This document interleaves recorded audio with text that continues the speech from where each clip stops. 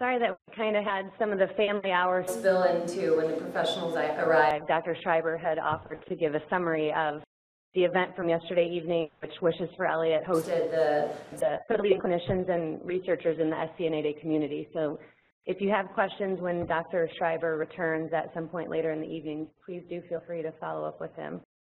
So I first of all want to thank you all for coming to the second annual Acute Syndrome Foundation SCN8A Clinician, Researcher, and Family Gathering. Thank you all for joining us this evening, for taking time out of your busy schedules this weekend for our SCN8A community. And I can say if history repeats itself, this should be a really inspiring and enlightening event for everybody, so thank you for coming.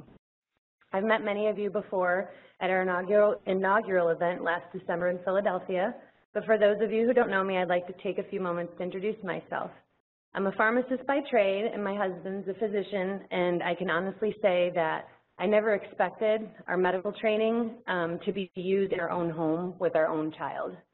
No amount of that medical training could have prepared us for the challenges of raising a daughter with SCN8A epilepsy. I'm going to spend a bit of time talking about the sequence of events that has led me here to where I am today with all of you. Adeline's seizures being 5 months of age, and we ultimately, my slides, I believe, are out of order. I apologize. So anyways, I'll continue. I'm going to spend a few minutes talking about, well, apparently we're going to be like yesterday where I can't get the slides to advance. Okay. I'm going to spend a little bit of time talking about the sequence of events that's led me here today. My daughter Adeline began having seizures at 5 months of age, and by 7 months she was diagnosed with SCN8A. Thank you. Since that fateful day in October of 2013, I've created the Facebook page Help Adeline Find Answers in hopes of connecting with researchers and other families.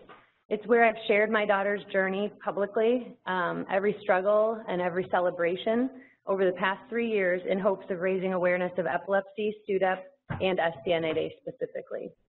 I'm the creator and the administrator of the SCN8A Family Support Group, which started as a small network of 5 families back in 2014 and has grown to an active, engaged community representing 113 families working together to drive SCN8A research and promote patient advocacy. Since 2015, I've served with Hilary Savoie as the SCN8A advisor to the Acute Syndrome Foundation. In this role, I direct all SCN8A Foundation efforts, including patient advocacy, community networking, and promoting our relationships with clinicians and investigators. So thank you all for being here. When Adeline was diagnosed with SCN8A back in 2013, there was only 1 case reported in the literature. 1. Remember, Dr. Harris? And it was thought that Adeline was only the 12th known case worldwide. PubMed searches yielded very little in humans. Quite a bit was available in mice. And that was pretty much it. Desperate for scientific and personal connections is when I created Adeline page. Within 3 months, through Facebook, we connected with our first family. And by spring, 2 other families had found us just from going onto Google and searching the terms SCN8A. One of them was actually the family of Elliot from Wishes for Elliot. Around that same time, Adeline's stability declined, and we made the decision to finally attempt treatment with oxcarbazepine, known in the United States as trilitol. The choice to use a sodium channel blocker was unnerving due to the early confusion between treatment options for SCN1A versus SCN8A. I'm thankful we did have Dr. Mandy Harris to provide us with the rationale to support that decision and to emotionally support us through that decision with our daughter. By the summer, the support group was created and included 8 members representing only 5 children with SCN8A, all from the United States.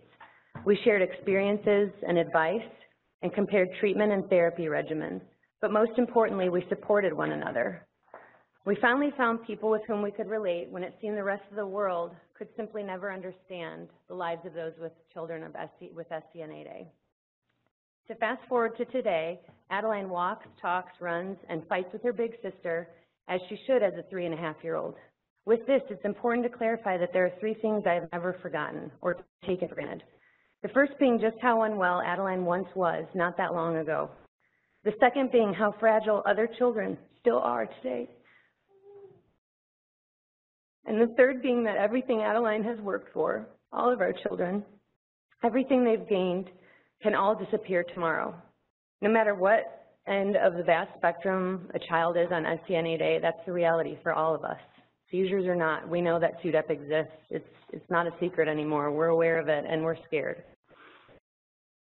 If you remember, the support group started just 2 years ago and represented 5 people with SCN8A. Today we have 113, this is just a portion of them, 113 babies, children, and adolescents represented in our group, coming from 22 countries across the globe. So 2 years, that's how much we've grown. As you can imagine, this amount of growth in our community has been a lot for this mom of 3 young children to manage alone. Because of this exponential growth within our community, 4 parent volunteers have stepped up to help moderate the family support group. I'm going to try and progress through my slides here. That's Adeline when she was a baby and her big sister. That's Adeline when she was first having seizures at 5 months. And then, sorry. So this is where I wanted to show the growth. So we have in the red the total known SCN8A diagnoses, and we have in the blue the number of SCN8A patients that are represented in the support group over time. So if you see just in the last couple of years our exponential growth, we don't see this stopping. It happened in SCN1A, it happened in SCN2A, and there's no reason that it's not going to continue in our population as well. So with that, our support group has the 4 moderators that I mentioned. I would like to thank each of them publicly for their dedication to our community and willingness to sacrifice their time from their families to ensure that each new patient, when each new person is diagnosed, his or her family doesn't spend one unnecessary moment alone the way that many of us have. If you are present, please stand when I say your name so we can all acknowledge your contribution to this community. Shelley? Maggie? Where's Maggie? There she is. Thank you both. And then also Sandy and Karen, who couldn't be here, are pictured with their beautiful families. Sandy's son Cameron, that's being held by her husband, and Karen's daughter Lily in the red there are both 2 of our SCN8A children as well. So I'd like to give them a round of applause.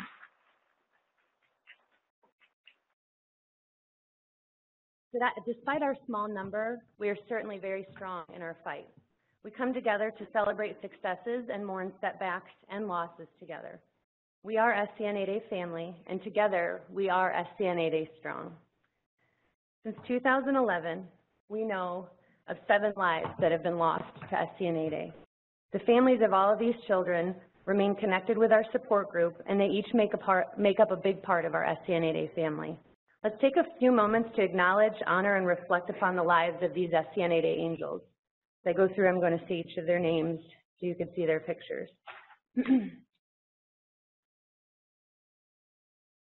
Shay Hammer, James Cleary, Tristan Tong. This was the first family I connected with back in 2014. Easton Brunty,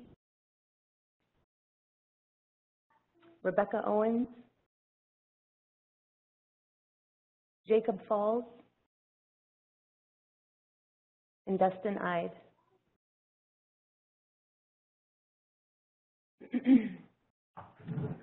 All of these children have a legacy that will live on through each of us in this room as we strive for successful treatments and improved quality of life, breakthroughs and advances in scientific research, and tireless patient advocacy and family support. What once began as a desperate and very lonely quest for answers, appropriate treatment, and support for Adeline has transformed into what today is a battle for all of those with SCN8A, including those whom we haven't yet met. This fight's bigger than her. It's bigger than all of these faces. We know that within a few years, this is how many people are going to be on this collage, okay? And this is what inspires us. It's not just for my child or the children represented here. It's for what we know is to come. We know there are children out there undiagnosed. We know genetic testing is improving and it's happening more frequently, which is wonderful. We're getting, we just had our newest family from Syria last week. So it's happening everywhere and it's wonderful, but we need to be prepared for this. We really do as a community and as professionals out in the workforce. Our goals are to ensure that no families are alone upon receiving diagnosis, to improve the lives of all those affected by SCN8A mutations, to inspire researchers to make SCN8A their life's work, and to save the lives of all of our children. While very significant to me, Adeline is only a piece of this journey. She lit the fire in me that has allowed me to reach to the ends of the earth to find anyone who knows anything about this disease. Watching all of these children struggle, and even some of them lose their fight, has kept that fire and quest for answers burning. Perhaps what is most motivating is that soon there will be thousands of these faces that we're fighting for. As you've learned, this has been a long journey for my family.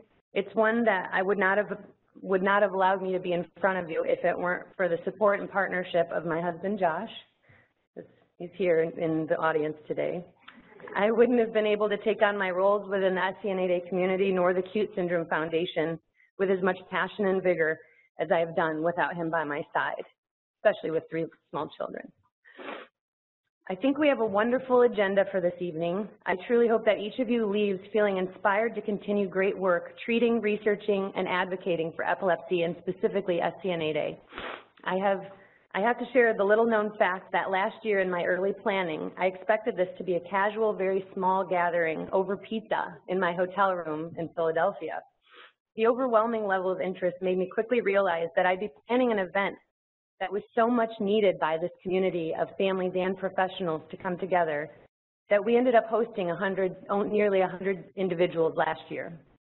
We were a bit disorganized, to say the least. The menu offered a dinner that was anything but desirable. I apologize. We had cold cuts that were warm and hot soup that was cold, so I'm sorry. We started fundraising only 4 weeks before. We went over our time at the end of the evening, which as it looks now, we probably will again. Yet the response we received from so many of you was nothing other than a huge support and strong desire to join every year as we made this our plan to make it an annual event. And here you are, again, thank you. This year we were fortunate enough to receive event sponsorship, and I'd like to thank our sponsors for making today even better than our inaugural event. When I mention each company or organization, would representatives who are in attendance, sorry, I have to go backwards, please stand so we can acknowledge you. Here we go.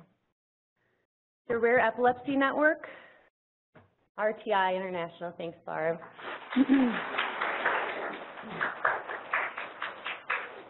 Xenon Pharmaceuticals, I believe there's a number of you. Thank you. And a number of you also attended last year. You've given us a lot of hope, and I feel very strongly and fortunate for the relationships that we've been able to foster. Thank you. Upshur Smith Laboratories. No. And Pairnomics. Thank you, Connie. Thank you all for your willingness to support our Young Foundation and for recognizing the potential for long-term relationships with the SCN8A community. Being a nonprofit that is 100% volunteer-run, all by SCN8A parents, your support was vital to this effort. Thank you for your generosity. Now I'd like to introduce you to our next speaker, my foundation partner and very dear friend, Hilary Savoie. Hilary is truly a pillar, an icon in our community. Through partnerships, Hilary has not only raised hundreds of thousands of dollars to support both PCDH19 and SCN8A epilepsy research, but she has also been pivotal in increasing SCN8A awareness over the past 2 years. By taking me under her wing at the Cute Syndrome, Hilary has $1 million with our partners by way of, for grants specifically for SCN8A. While her daughter Esme is the Cute, the namesake for the Cute Syndrome Foundation, by way of its broad mission, the SCN8A community has been gifted a nonprofit home that has become the trademark of our SCN8A. Hilary has been a true team player. She took me in as her partner in 2015, and since that time has welcomed another 9 parent volunteers who have been given a focus and a purpose to contribute to a community that is much larger than any of our individual children. I can honestly say that without a shadow of a doubt, we would not be in this room gathered together, clinicians, researchers, advocates, and families, if it weren't for Hilary's unwavering dedication to our community, and her uncanny ability to turn my often random and grandiose plans into a reality. Please join me in a round of applause as I present to you Hilary Savoie and her commitment to our community.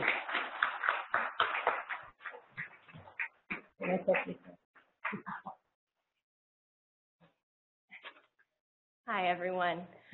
I'm going to try to make this short, but I have a little bit of a story to tell you.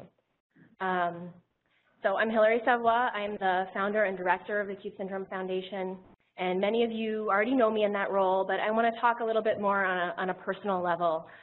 As many of you may know, my daughter Esme, who's 6 years old, has been unwell since birth with a number of serious medical and developmental challenges. When she was a baby, we didn't have a name to call what she had.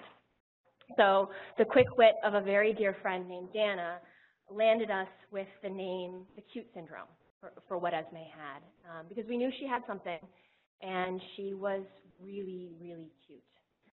So it worked.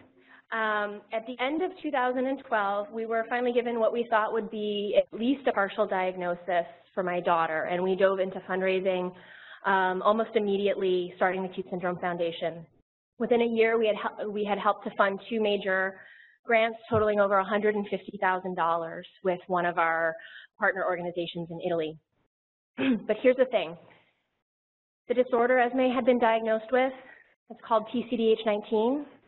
A few years ago, after her diagnosis, we were told that to the best of everyone's genetic knowledge, which is, I think many of us in this room know, expanding daily, it seemed like PCDH19, her mutation, it wasn't likely disease-causing after all. Instead, in late 2014, we were told that she had another mutation as well, one that might cause her symptoms, and it's the disorder that brings us here today, SCN8A. Realizing very quickly how severe and frightening SCN8A was, I took my sort of confusion about this change in diagnosis and focused as much as possible on how the foundation could change to act on this new diagnosis. I very quickly got in touch with Michael Hammer, with Jayetta and Gabby from Wishes for Elliot, and with Julianne, who was running her Facebook support group. And I dove in eager to use what I had learned about PCDH19 and fundraising to help the SCN8A community. In the almost 2 years since then, we've made really wonderful strides, and I have to say especially much since Julianne joined me as my partner. We're 2 years into organizing this annual event. We've developed an SCN8A clinician reference guide, which some of you may have seen on your way in. We've formed a fruitful partnership with our friends at Epilepsy SCN8A Brazil, and we funded 2 SCN8A grants. Last year, we co-funded a grant to Dr. Michael Hammer for his SCN8A registry with Wishes for Elliot. And early this year, we co-funded a grant to Dr. Miriam Meisler with Epilepsy SCN8A Brazil for her SCN8A research. But you know what? In those odd kinds of twists of fate and the ever-expanding knowledge behind modern genetics, in the last year, it's become clear that my daughter's SCN8A mutation probably isn't the full source of her conditions either. This was not an insignificant bump in my journey, and it might be easier to have chosen to see, after investing so much time and energy in now 2 disorders that my daughter may not actually have, it would be easy to see that as a loss. And I would be lying if I said it wasn't a difficult process and difficult for me to come to terms with, because it was. But it was also a gift of a kind. The diagnostic change made it very clear to me that the Acute Syndrome Foundation is about something more than the apparently fickle nature of my daughter's genetic diagnostics.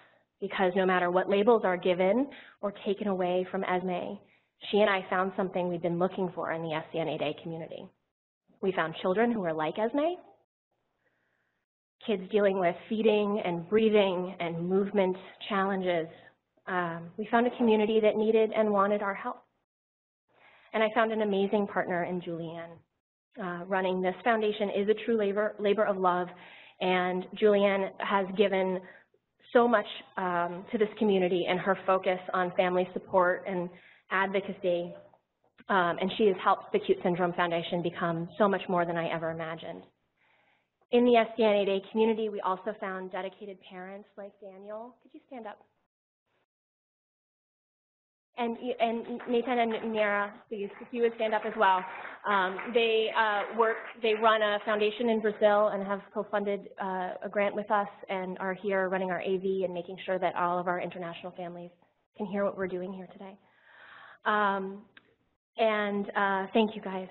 And also our long-term volunteers who help with fundraising, awareness raising, and advocacy. And could you all stand up when I call your name? Mackenzie Wardrop, Dianali Cabrera, Jessica Jenkins.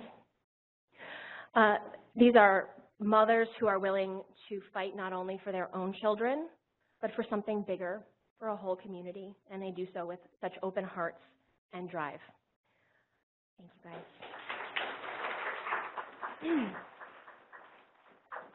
While my own daughter's diagnoses are still murky, Michael Hammer, together with another geneticist, Joseph Gatz, have found 2 more genes that seem to be potential causes for her symptoms. They're called TBL1XR1, that's, I thought PCDH19 was tough, and MAP3K7, giving her a total of 4 genetic mutations.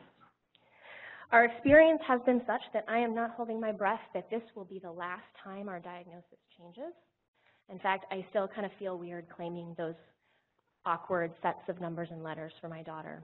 And I hope someday that I will feel comfortable enough with her diagnosis that if needed, I will be able to fight for her in the way I now fight and dedicate myself for the SCN8A community. But no matter what happens with her genetic diagnoses, no matter what, the SCN8A community will be part of our mission at the Cute Syndrome Foundation. I will support Julianne as our SCN8A advisor, in charge of running our family support group and driving the SCN8A agenda of funding research, raising awareness, and supporting families, as she's done again this year with this event. No matter what we find in my daughter's genes, there is nothing that will change the feeling that my home is here with all of you. If I've learned anything in this journey through coming to terms with all of these changes, it's that the only way to move forward is together. I'm so pleased to know that there are so many of you here today who are dedicated to moving this work forward. Researchers, some of whose work the Cute Syndrome has funded in the past, both for PCDH19 and SCN8A, clinicians wanting to improve the quality of care for their patients, other organizations who will work to improve the quality of life for children like ours, and most especially families who are here to learn, help fundraise and organize and awareness raise. I'm deeply proud of the ways in which this parent community has pulled together around Julianne's vision of not only a group on Facebook where families can find support, but also to an approach to the SCN8A community that has been about including families in the most up-to-date understanding of research and clinical treatments, about collecting data about mutations and phenotypes since day 1 in preparation for registries and clinical trials, and about giving families and clinicians the tools like the SCN8A Clinician Research Guide, reference guide, that we developed this year with the help of Dr. Mandy Harris and Dr. Philip Pearl to help our community's experiences inform clinical decisions and help families advocate for their children. Since all of the SCN8A families expressed wanting the opportunity to meet each other, and since so many of our families are interested in ongoing SCN8A research, Julianne envisioned this event as a follow-up to the Wishes for Elliott Scientific Conference in April of 2015 that happened at the American Academy of Neurology. She saw the Cute Syndrome annual event as a chance for families to be able to understand the work that so many of you are doing, and for researchers to see the faces of all of the families that their work is supporting. After a wonderful event last year, as Julianne said, where we welcomed almost 100 attendees, clinicians, researchers, and families, I have no doubt that tonight will be a wonderful evening as well. And I really want to thank Julianne, who has magically left the room, for her vision. So we can clap for her even though she's not here, I think. Josh will accept. And we also just really want to help we want to thank our volunteers who helped organize the event and our support group volunteers. A big thanks again to our partner organization in Brazil, I'd also like to thank our photographer, Ryan Collard, who some of you might recognize from last year, and who's here again. We'd like to thank the researchers and clinicians who've taken time away from this really busy AES event to support our community. And a special thanks to our speakers again and our sponsors for giving us the ability to expand this event from last year. And finally, to the families who have traveled so far, many of you, to be here today. You are really what makes this event so special. Tonight, we're going to have talks from researchers, clinicians, and family members. And we're going to have dinner around 7, so we'll break for that. And I think Gianali can come up and introduce our first speaker.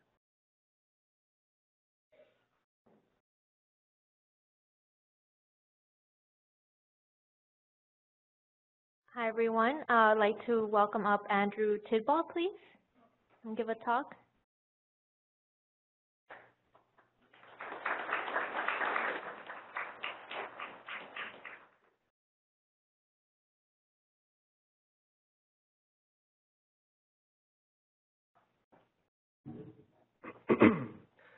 First of all, I'd just like to say that I'm honored to be here tonight and to be able to speak to all of you. So today I'm going to talk to you about our work in modeling SCN8A epilepsy from patient-induced pluripotent stem cells. Oops, I think I went the wrong direction.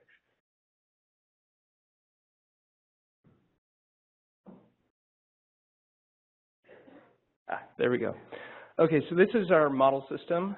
We are using patient biopsies to generate skin fibroblast cultures, and from these we are able to make induced pluripotent stem cells, and from these cells we're able to differentiate into patient-specific neurons.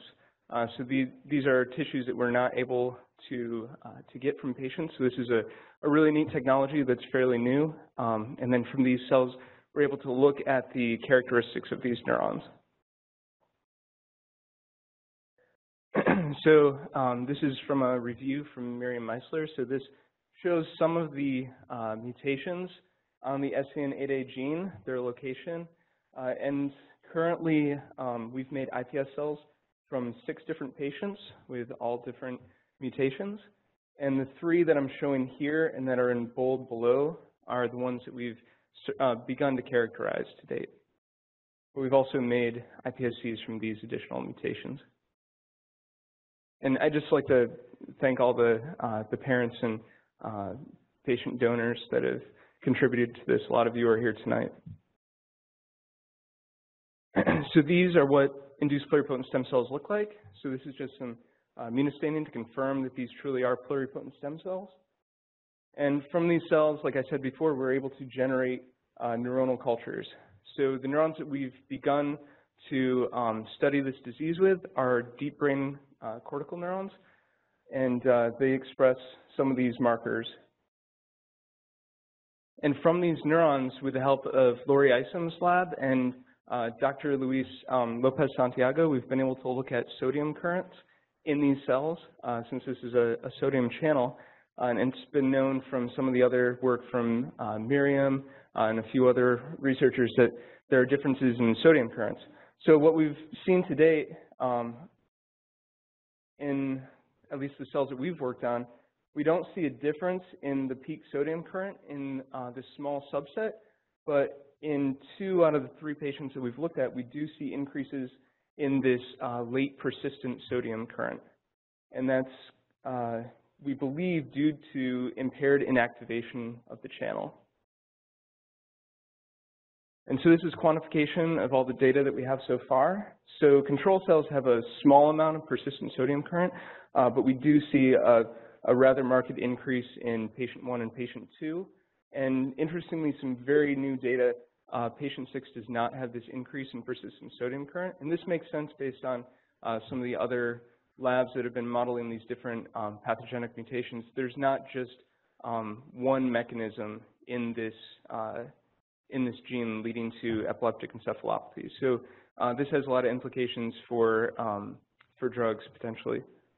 And another thing that comes out of this with persistent sodium current is you get an increase in input resistance And I'm not an electrophysiologist, so I can leave that for them to explain.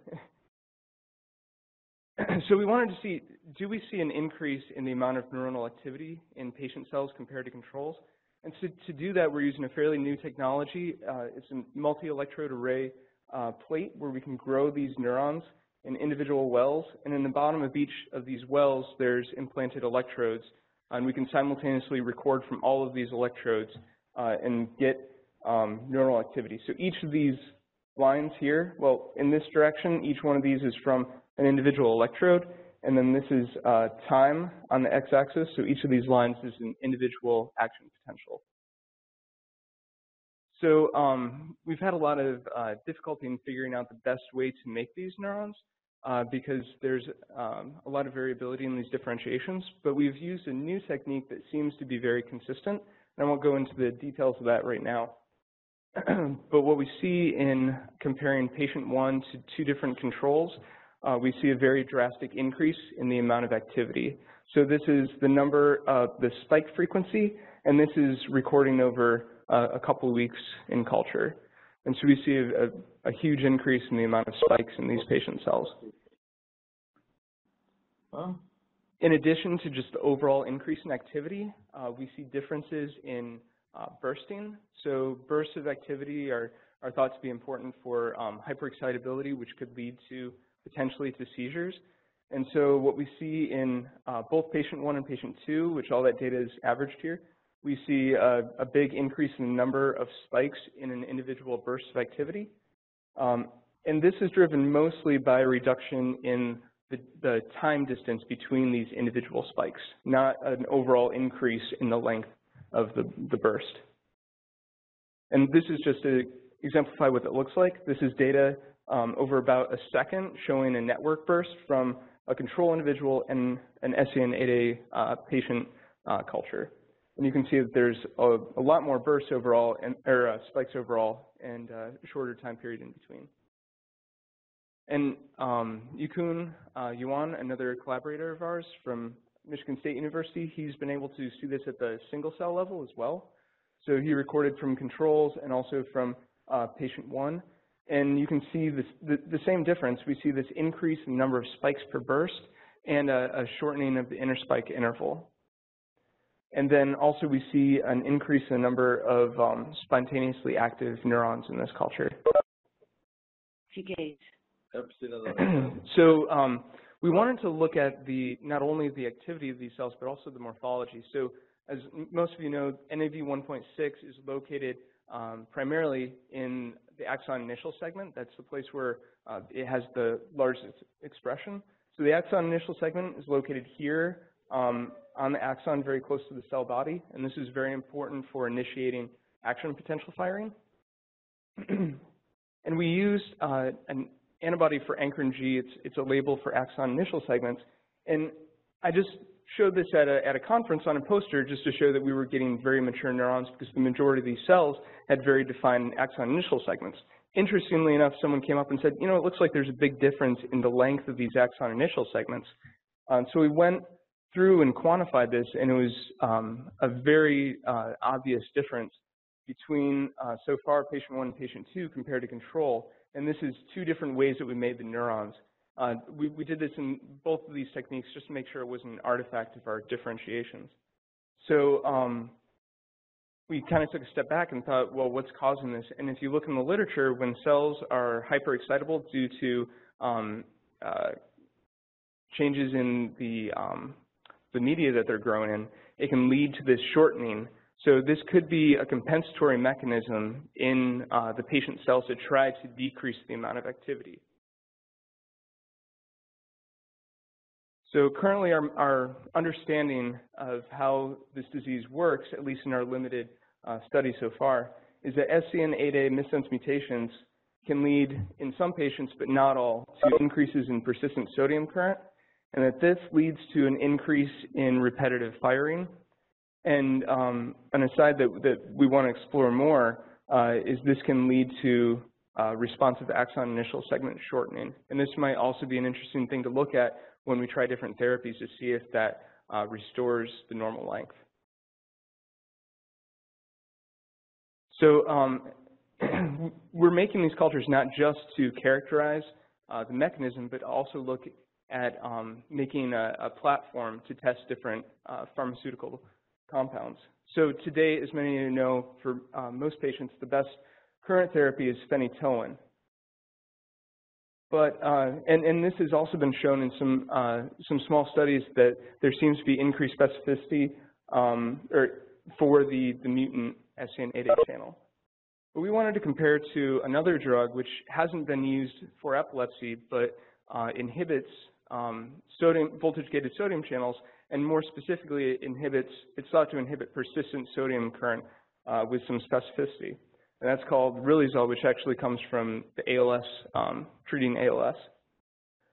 So this is very preliminary so far, but we've been able to test what the effects of this drug and phenytoin are on the activity in the patient cells. So on the right, this is just to remind you the phenotypes that we saw. But you'll see that there's a reduction with both of these drugs in the number of spikes per burst, and this is due to a shortening of the burst duration. And we haven't done full dose curves to look over a broad range, but just a quick literature search showed that really the maximum dosage that I can find that you would get in a patient without really severe side effects would be about 15 micromolar phenytoin, where Riluzole, it looks like you could get anywhere up to about 3 or 4 micromolar. That might not be perfectly exact, but that seems pretty close from the literature. So these are those two wells that are bursting, control and patient, and this is what happens when you treat with Riluzole. And you can see this shortening in both control and patient in the length of the burst. So we think that this could be a potential therapy. It's very early to say much more about it, but one nice thing is this is already an FDA-approved drug. So future directions, we'd like to fully characterize in these patients and our additional iPSC lines, activation and inactivation kinetics. Part of that is to look beyond just persistent sodium current at what the mechanism and the differences between these patients are in their sodium currents. And we also want to do the full dose response curves for these two compounds as well as some other potential therapies. And we want to test to see if either of them has any specificity for the persistent sodium current or rescues the axon initial segment length. And this is much more long-term, but we want to potentially look also in GABAergic inhibitory neurons just as a comparison. And then I know that there are some NAV 1.6 specific drugs out there, like Xenon has talked about, and we could potentially test those as well.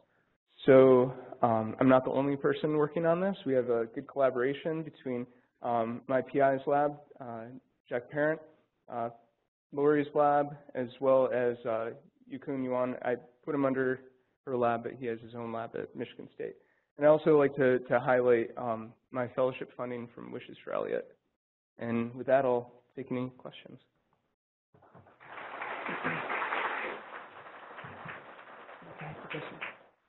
Okay, sorry, no questions.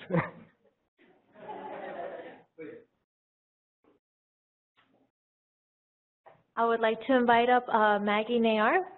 Please come up. No.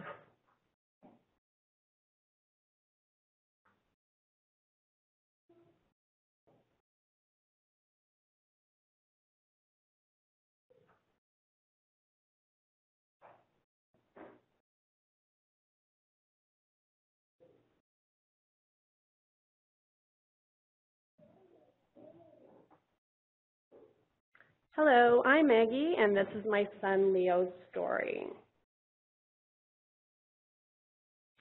Leo was the firstborn child of a twin pregnancy born in August 2010. At the time, I was a 35-year-old mother with placenta previa, otherwise in good health during my pregnancy. Due to placenta previa, the doctors were unable to distinguish between Braxton Hicks versus preterm labor, and for the safety of Leo, or the babies, they performed a C-section at 36 weeks and 4 days.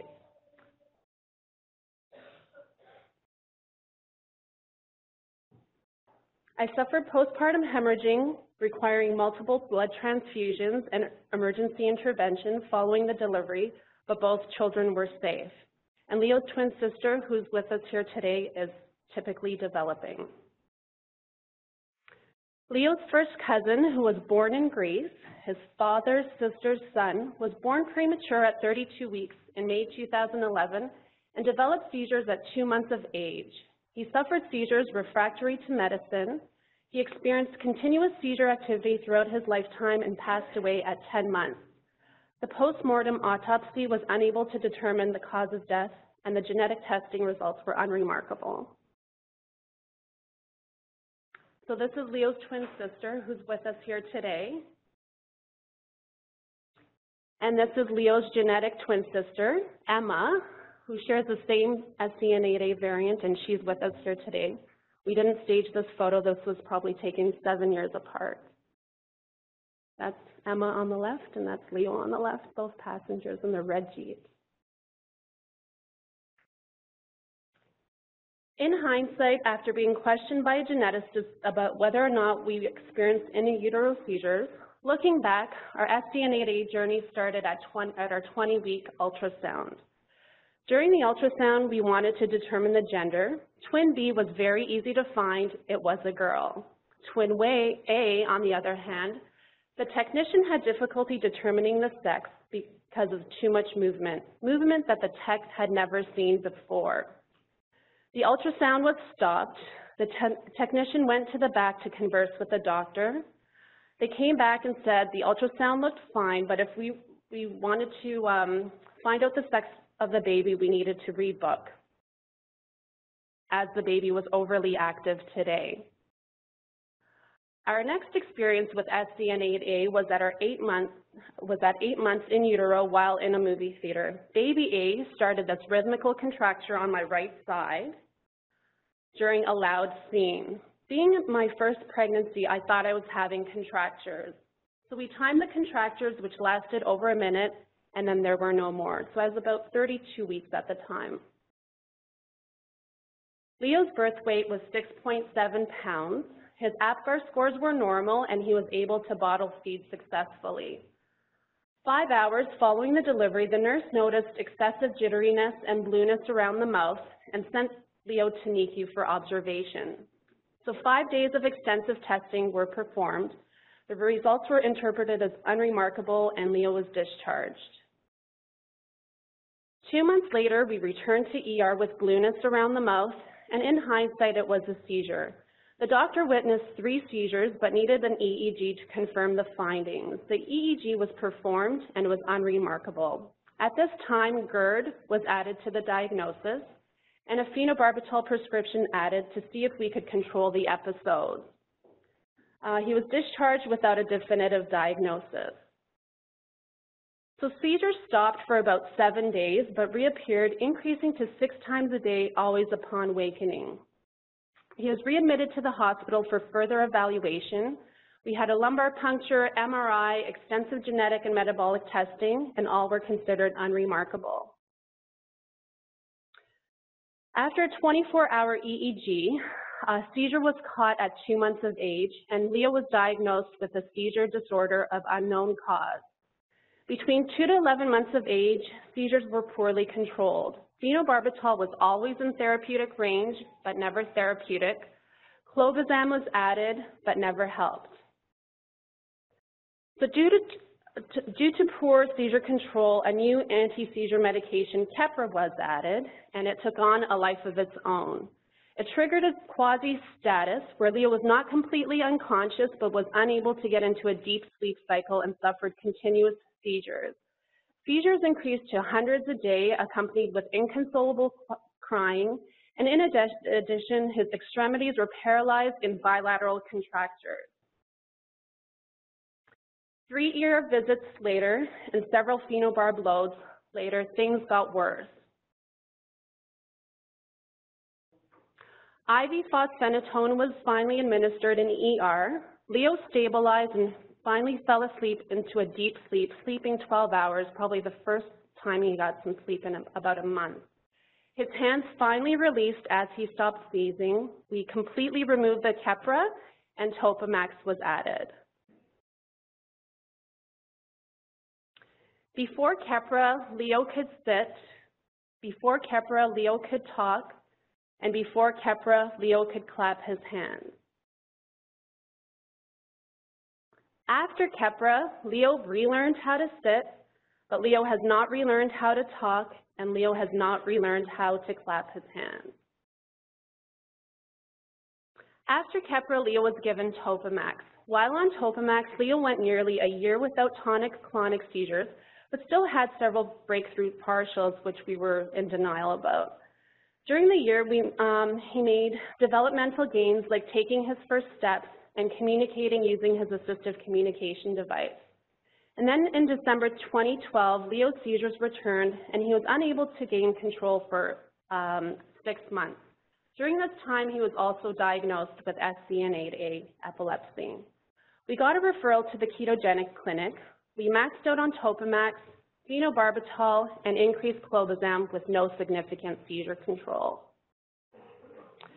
So for 6 months, Leo experienced repetitive cycles which included seizure, vomiting, post-ictal fever, seizure, then we would head to the ER for a visit, IV phosphenotone load was given, and then he would have a honeymoon phase with seizure relief between 1 to 2 weeks, maybe 3, and then the cycle would repeat again. So with Leo, it was all or nothing. Once the seizures started, Leo was unable to return to baseline without IV phosphenotone load, and Ativan at home made things worse. In May 2013, we started the ketogenic diet while being on a wait list for 5 months. The benefits of he's actually on the medium chain triglyceride ketogenic diet. The benefits were improved seizure control. We no longer required rescue meds or ER visits. Leo was able to return to baseline on his own, and this lasted for 2.5 years. During our last SCN8A family gathering in December 2015, Leo's seizures started to ramp up and seized daily for 3 days while I was here at the conference. We tweaked his ketogenic diet with no improvement. In January 2016, the seizures got worse. So it was his first seizure-related ER visit in 2.5 years since starting the ketogenic diet with a cluster of 8 partial seizures. The rescue med this time was a fat bomb. In ER, the keto team added a large amount of fat of 12.5 grams of base cell margarine twice daily, just the margarine, not the bread. And it stopped the clusters, and Leo remained seizure-free for a week. My take-home point from the SCN8 gathering last year was that you start with the meds that you know work for SCN8A. Given Leo's history of repetitive seizure cycles and the fact that tweaking the keto diet was no longer providing long-term seizure relief, I asked for Leo to be started on a sodium channel blocker. We started Trileptal, and Leo had immediate success. Leo has had less seizures this year than that one day in ER back in January. Leo experienced a few breakthrough seizures while trying to wean phenobarbital, but we believe that Trileptal being too low is why we saw breakthroughs. Since then, we've increased Leo's Trileptal levels during our last wean, and he did not experience any seizures. Leo is regaining skill again. He is starting to stand, he's using his walker, he's learning how to read, write, and loves core patterning within the math curriculum with basic addition and subtraction. He is homeschooled plus attends conductive education 4 days a week and performs extensive neuro rehab 12 hours a week. But most importantly, he's the happiest person I know. And my daughter said, I'm the happiest person that you know. So with twins, you always have to say there's two.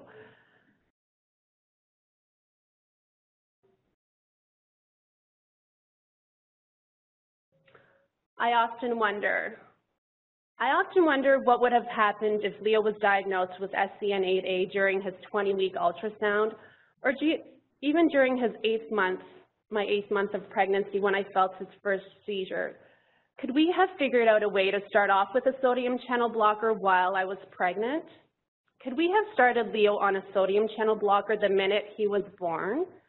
Could we have tried a sodium channel blocker instead of Keppra at 11 months of age? I often wonder, When IV phosphenatone was successful, why didn't we start on a sodium channel blocker at that time? But instead, we waited for 6 months for the keto diet. Many gains have been made since Leo started his journey. Life keeps getting better, and I'm more hopeful than ever that we can continue making progress in this small group. Thank you.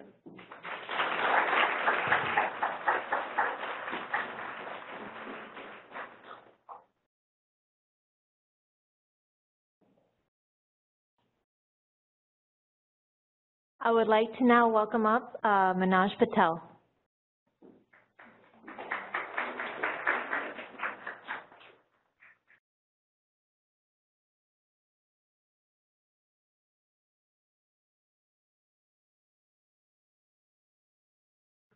Well, I'd like to thank the organizers for allowing me to come up and talk about my work, but I want to acknowledge that there's quite a few labs here that actually do very similar work. There's Andrew's lab, there's Laurie's lab, there's Jack Perrin's lab, Miriam's lab, and Ted Cummings' lab. So this is just a little bit of what I'm doing, but together we're really understanding a lot more about this disease. So we're really grateful that there's a lot of people doing this work right now. Just check on how it works. Okay, so we're all talking about sodium channels because these patients have mutations in the sodium channel. So before we do that, I thought I'd just tell you a little bit about what the sodium channel does.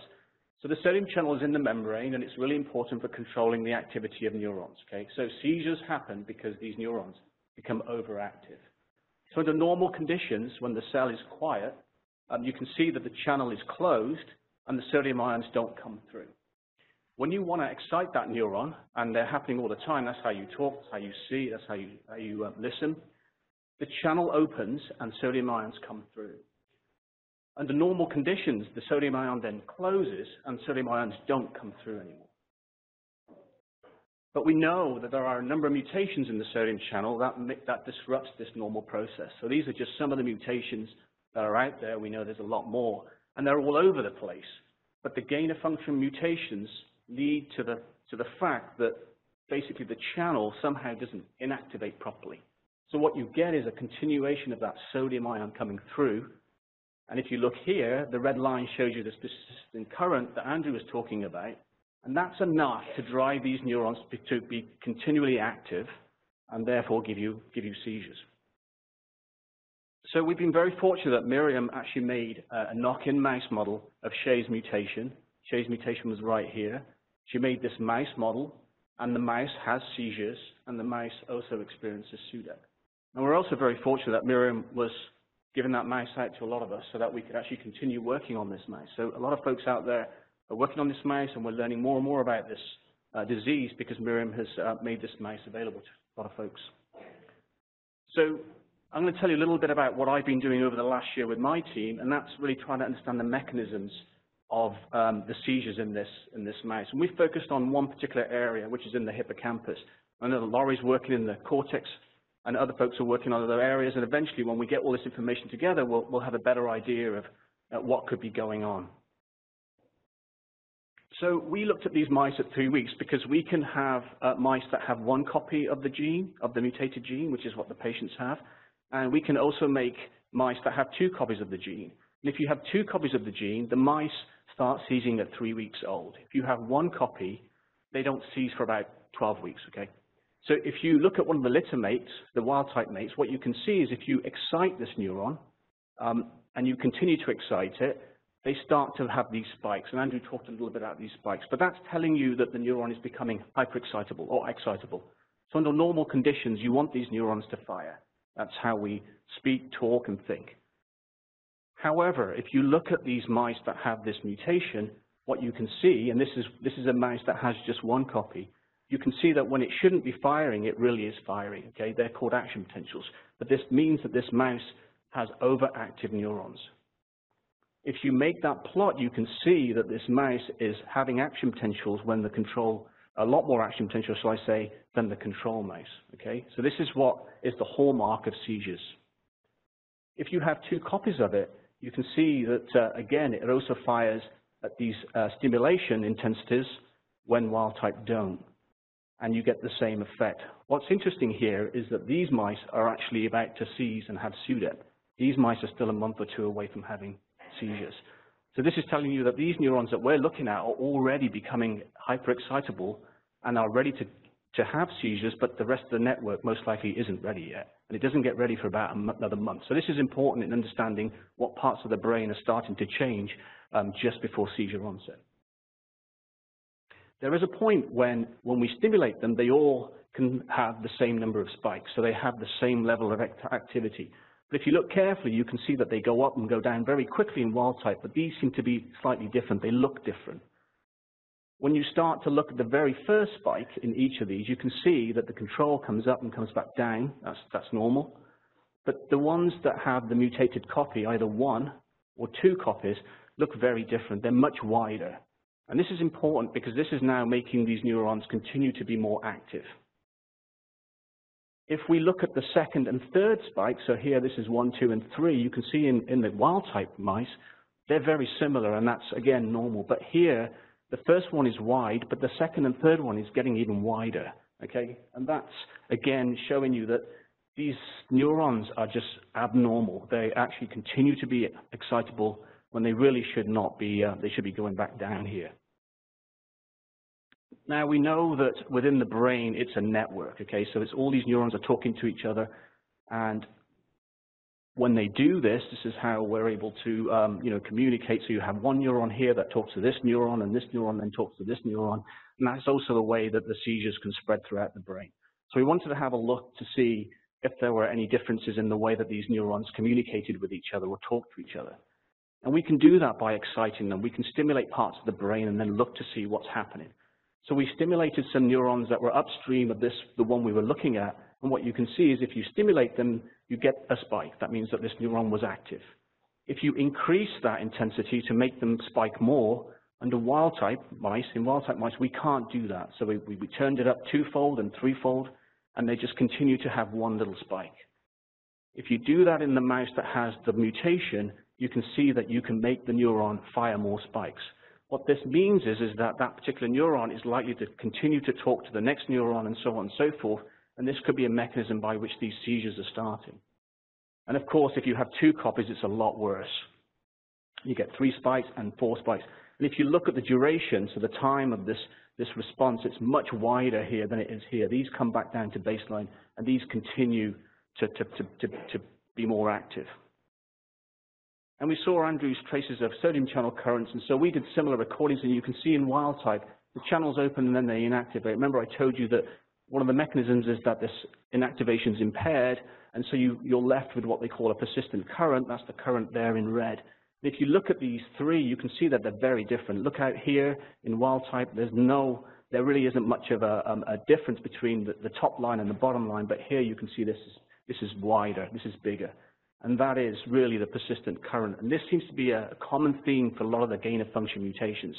Many of them have this, what they call persistent non-inactivating current. So there's the black line is control, and the sort of channel should just be quiet now, which this black line is showing you. It's back to baseline. But these mutated channels continue to open or chatter, and that will drive that neuron to become more active. It will make it fire more spikes, and that will then keep the circuit going. So I told you that the mouse was, the mouse at 3 weeks doesn't seize for another month or so, and so we looked at mice that were actually seizing at 9 weeks, and we can start to see that there are some changes in these neurons that we're looking at, which means that the networks, the brain is changing to the point where it's now going to start having seizures. This is important because if we're going to start trying to mess around and try and correct this, we've got a time frame with these mice in which we can explore this idea. So the other thing that my lab is doing, because this mouse is so valuable, is to start looking at anticonvulsant drugs. And really it was the paper that came out a while ago that said that phenytoin was useful in these patients. In at least 4 patients, they found that they had this remarkable sensitivity to phenytoin. So Brian is my grad student. He's sitting at the back over there. And in collaboration with Miriam Meisler, we looked at the effects of phenytoin on an SCN8A mutation. That's 1327B. And we characterized the mutation, and it had the typical hallmarks of a gain-of-function mutation. And we wanted to see what phenytoin was doing. And I just want to point also that the Xenon folks have been doing a lot of this with their compounds and some of the anticonvulsant drugs, and they've done a very extensive study on the mutations. What we found was, if you look at phenytoin on wild-type channels, That's the normal channel, and the fact that that's smaller in the presence of phenytoin means that the channel is being blocked, which is what you want to do with an anticonvulsant. What you can see here is that the block is more. Okay, so this little peak here is much smaller than the blue line, which means that phenytoin under these conditions had a greater effect on this mutation than it did on the wild type.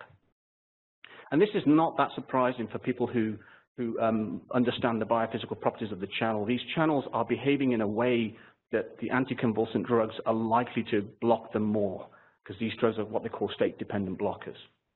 So, but it's a nice study to show that perhaps with this mutation, phenytoin may be useful. And it turns out that in the study, there's 2 patients that had this mutation, and in one of the patients, I've got 1 minute. In one of the patients, phenytoin was useful. So I'm going to go through this very quickly. We're also looking in Miriam's mice to see what the effects of anticonvulsant drugs are, because I don't think we really know which drugs are effective and which ones are not. And we want to try Keppra because we think it's going to make it worse. But phenytoin works in these mice. Carbamazepam also works in these mice too. We're also working on 1.6 selective blockers too, and we're grateful to Xenon who are helping us with this. This is a collaborator of mine in Italy who's made a series of compounds. We have 3 that we think are 1.6 selective, and Xenon are helping us to screen some of these compounds.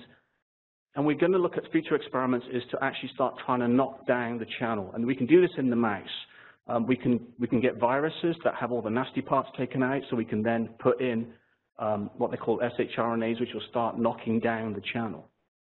We can do this by injecting the virus into mice, into regions that we think are important. The green neurons are the neurons that are now infected with the virus.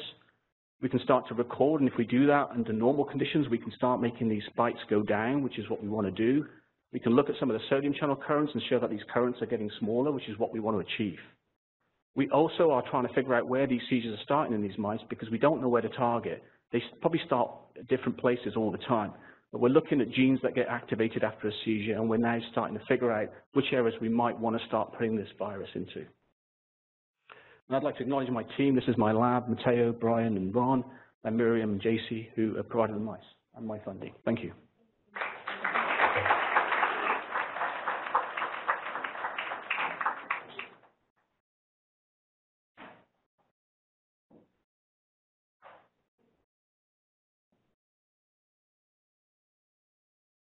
So we're just going to amend the agenda slightly. So dinner is here and it's ready. If we can have the professionals all gather, start getting in line to make your plates. We're going to have the families get together for a group photo as the professionals are getting their dinner started.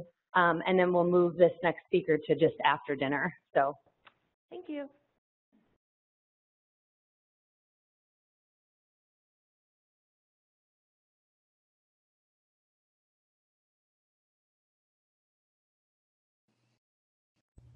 Hey everybody, my name is Brittany Falls and I am Jake's mom.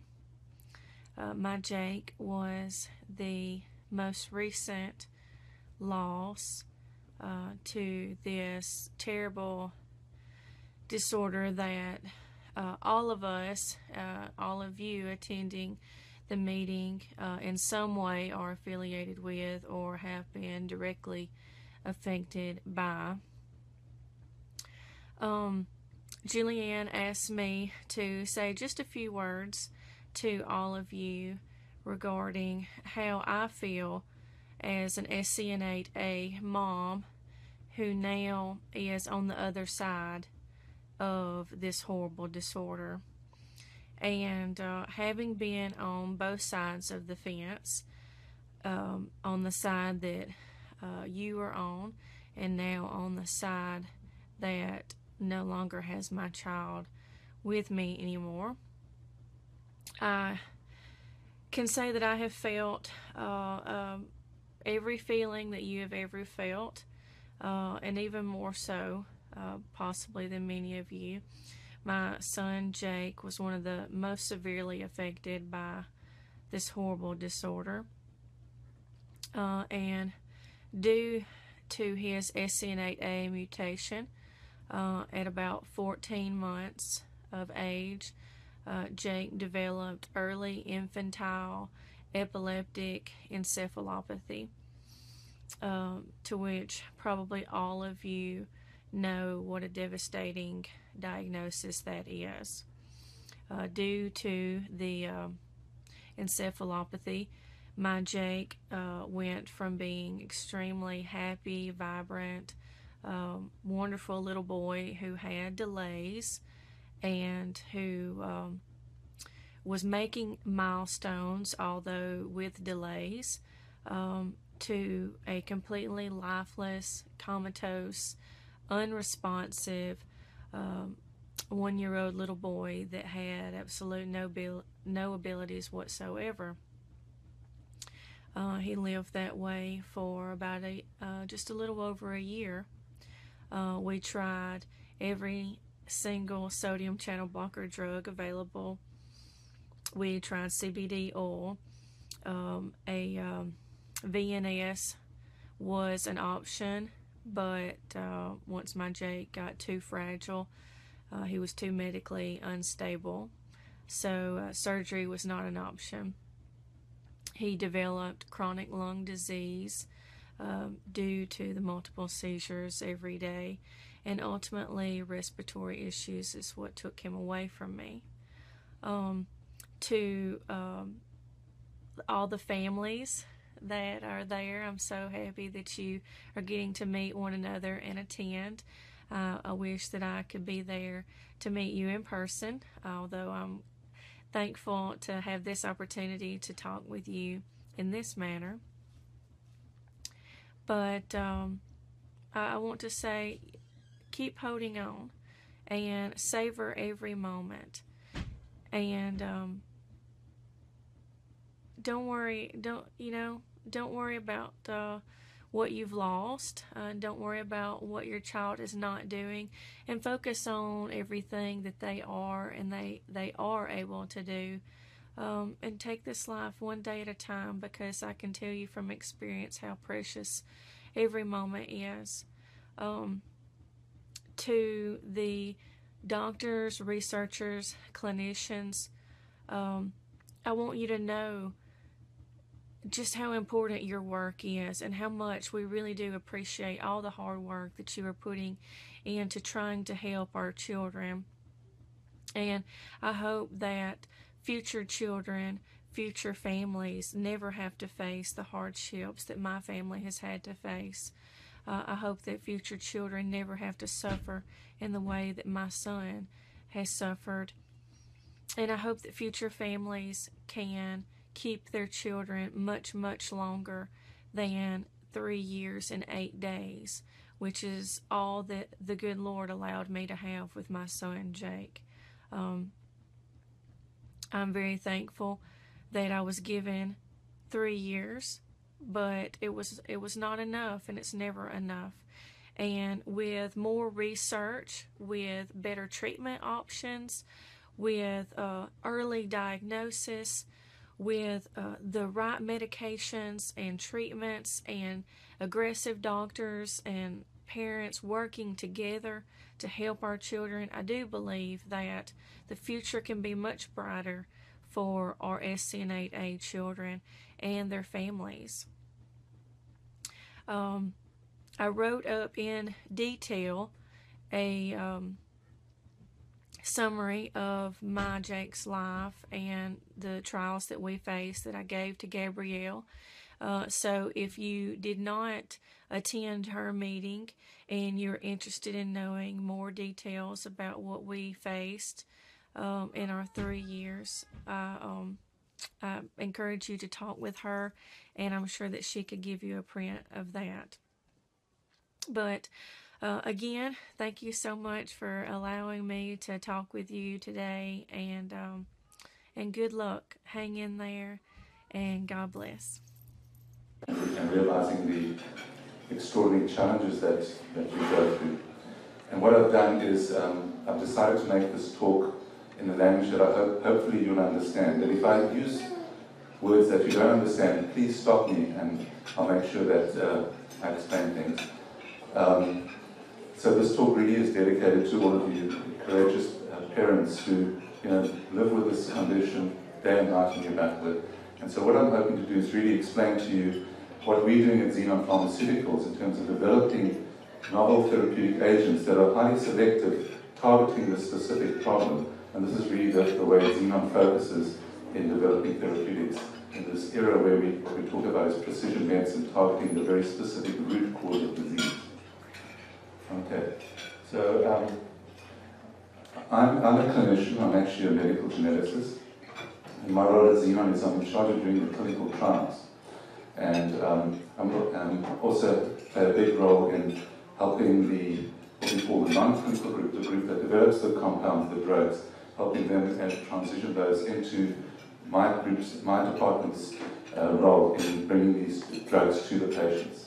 So what I'm going to do today is tell you, make sure everyone understands what the genetic basis of this condition is. So the background will be really talking about the genetics. So you make sure everyone really understands what a gene is. And then I'm going to tell you, use an example of pain. Now I know tonight you've not come here to listen to a story about pain, but I've got 6 slides.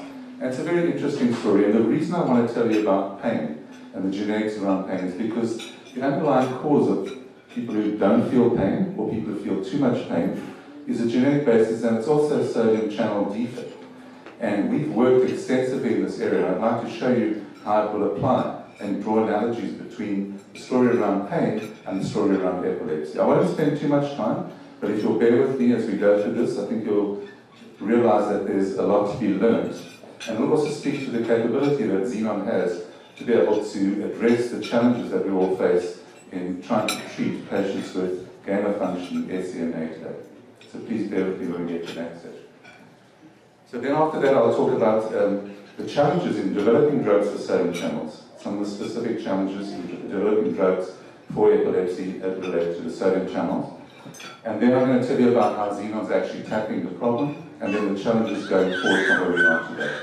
So please bear with me. I do have a little bit longer than some of the other speakers, but I will try and keep this to 20, 25 minutes.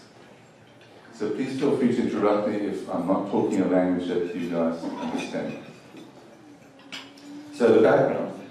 So I have to put up the statement because I am part of the company. You don't have to read that. That just means I'm a shareholder in the company that I'm talking about, which is Xenon Pharmaceuticals. So Xenon is a company that we're based on the west coast of Canada in Vancouver. And what we do is we use human genetics to define critical targets for treating diseases. And we've got a very strong capability in genetics and in developing drugs, all within the Xenon boundaries.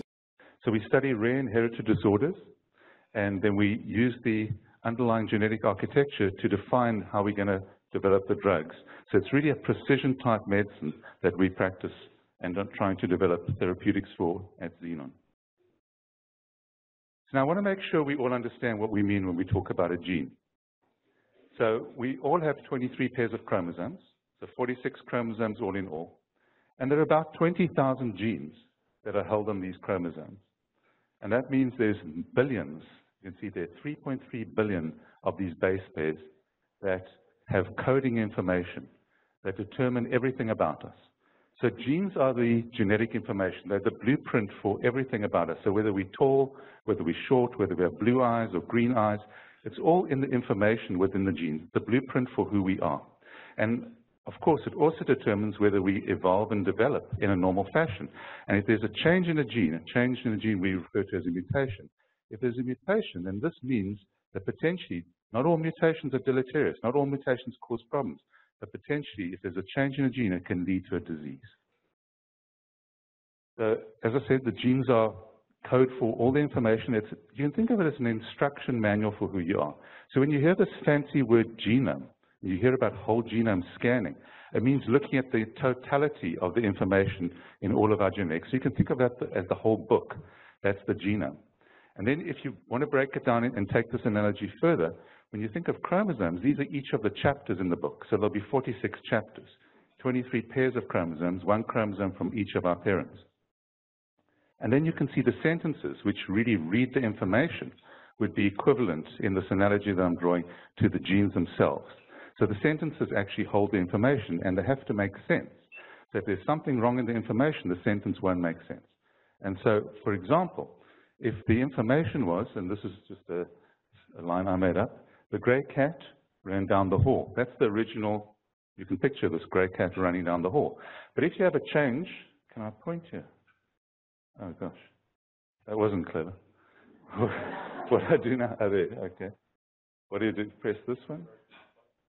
Oh, should I keep pressing different buttons? Hope for the best. Oh, underneath here.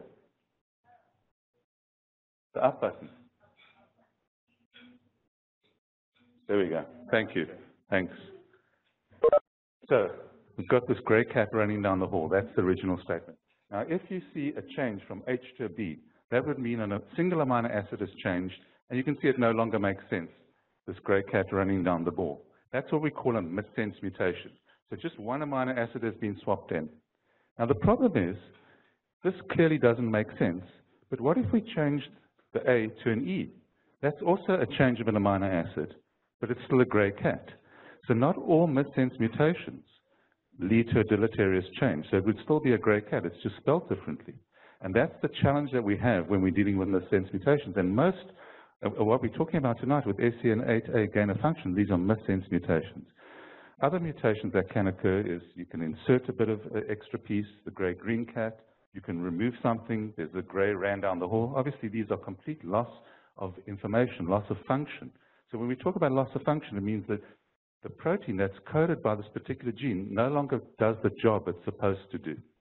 And the opposite is gain of function, where it's doing too much of what it's supposed to. And I've actually got some slides, some cartoons to explain this. And then you can see you can have duplication. And then this is a very common change, what we call a stop codon. So all of a sudden, it stops reading the information and just stops dead in its tracks. So all you've got here is the grey, which makes absolutely no sense. So it's another loss of function. Okay. Now, if you'll bear with me, as I said, I'm going to tell you the story about pain. And it is a very interesting story. And then I'll show you how this illuminates the path for going forward with epilepsy itself. So it's a very innovative approach. I'm sure all of you can recognize this as Leonardo da Vinci's flying machine that he predicted in the 16th century. And that's us in the modern era tinkering with genes and trying to be as innovative as he was back in the 1500s. So the story starts with this remarkable observation that we made at Xenon, was that there are very rare patients who experience absolutely no pain whatsoever. So you can burn these patients, you can break their bones. This particular guy used to be at a fair, and he'd stick these needles into him, and he didn't perceive any pain whatsoever. So we reasoned that if we could identify the underlying cause for this particular remarkable phenotype, this remarkable clinical picture of an inability to perceive pain, this would catapult us into novel pathways for therapeutic development. And that's exactly what we did. We found these patients, very rare patients, and identified the underlying gene, which turns out to be a sodium channel. Hopefully that's the next slide. Here it is. So I'm pointing with this. So this is a picture of a sodium channel, and it turns out it's a very closely related sodium channel. It's called NAV1.7. So when NAV1.7 is broken, when it's got a loss of function, one of those mutations that made no sense, then it leads to an inability for this channel to conduct the sodium current, and patients, despite a noxious stimulus, despite burning them and breaking the bones, they don't feel any pain. So this is the loss of function. And just to make sure everyone knows what we mean by a channel, and you've heard a lot about channels, but really the simple way to think about it is think about it as a gate. And through this gate goes a message. So this message over here, this would be your sodium coming through the channel, coming through the gate. So just think of a channel as a gate.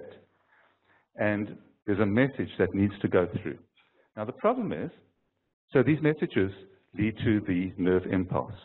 So sodium channels are involved in initiating the impulse and propagating the impulse along the neuron, along the nerve. Now the problem is, if you have a mutation, sometimes you don't make this particular channel. The channel's broken. It's what we call a loss of function. Or the channel is locked. You can't open up. So the message can't get through. The sodium can't be conducted through this particular channel. And that's what we refer to loss of function. Now, what's most important to us tonight is exactly the opposite, which is gain of function. But I did want to explain to you the loss of function because it just highlights the contrast to get a good appreciation of the loss of function. So what can happen is this particular gate can also be made in an abnormal fashion, and it can be stuck. You can have, for example, a block over here, so the gate's wide open. Or you can make too many of these gates, or the gates are too readily opening up. And so the net effect is you've got too much of this message passing through the gate, and so you have too much of the sodium current being passed through. And actually, when you think about pain, there's a condition called erythromelalgia, which is this devastating condition where patients who don't have a noxious stimulus feel like they have a really bad, for example, they feel like their hands are on fire because these channels are open and they're firing away, they're conducting the sodium current. When there's a slight increase in the room temperature, they feel it as though they've been put inside a fire. And the reason is these channels are hyperexcitable. And this is what's most analogous, most similar to what's going on in SCN8A. There's a gain of function, hyperexcitability of these channels, and that's similar to what's happening in the hyperexcitability which underlies the epilepsy in SCN8A gain of function. So these are missense mutations, and I'm going to show you what we've been able to do here in pain. One patient, one example. So we've developed therapeutics, drugs that specifically block NAD 1.7. And we've taken a patient with erythromelalgia. So remember, these are patients when you we put them in the slightest bit of heat. This massively induces the pain. Would just be a little bit of heat for you and I, but for them, it sharply triggers pain. I'm going to show you when we've treated these patients, and this is one example, with a specific NAV 1.7 inhibitor, how we can completely block the ability to induce pain.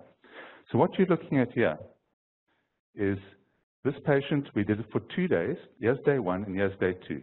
And the patient, in a blinded fashion, we did what's called a double-blind placebo-controlled trial. That means the patient didn't know what they were getting. The physicians treating them didn't know what they were getting at the time of treating them. And they got both the active and the placebo for 2 days each. And you can see the placebo is in orange and the active is in green. And 0 means they have no pain. 10 means it's the worst pain that they can imagine.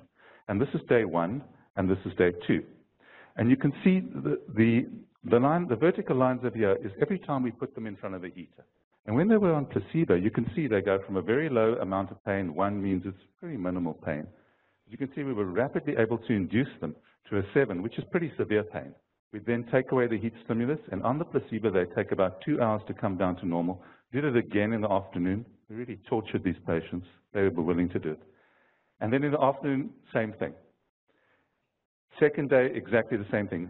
6 inductions with heat. Each time on placebo, we're able to do this. By the afternoon of the second day, when they're getting the green represents the active, you can see, despite a very much broader, we put the heater much closer to them. We could barely induce the pain. We could only get them to a 2.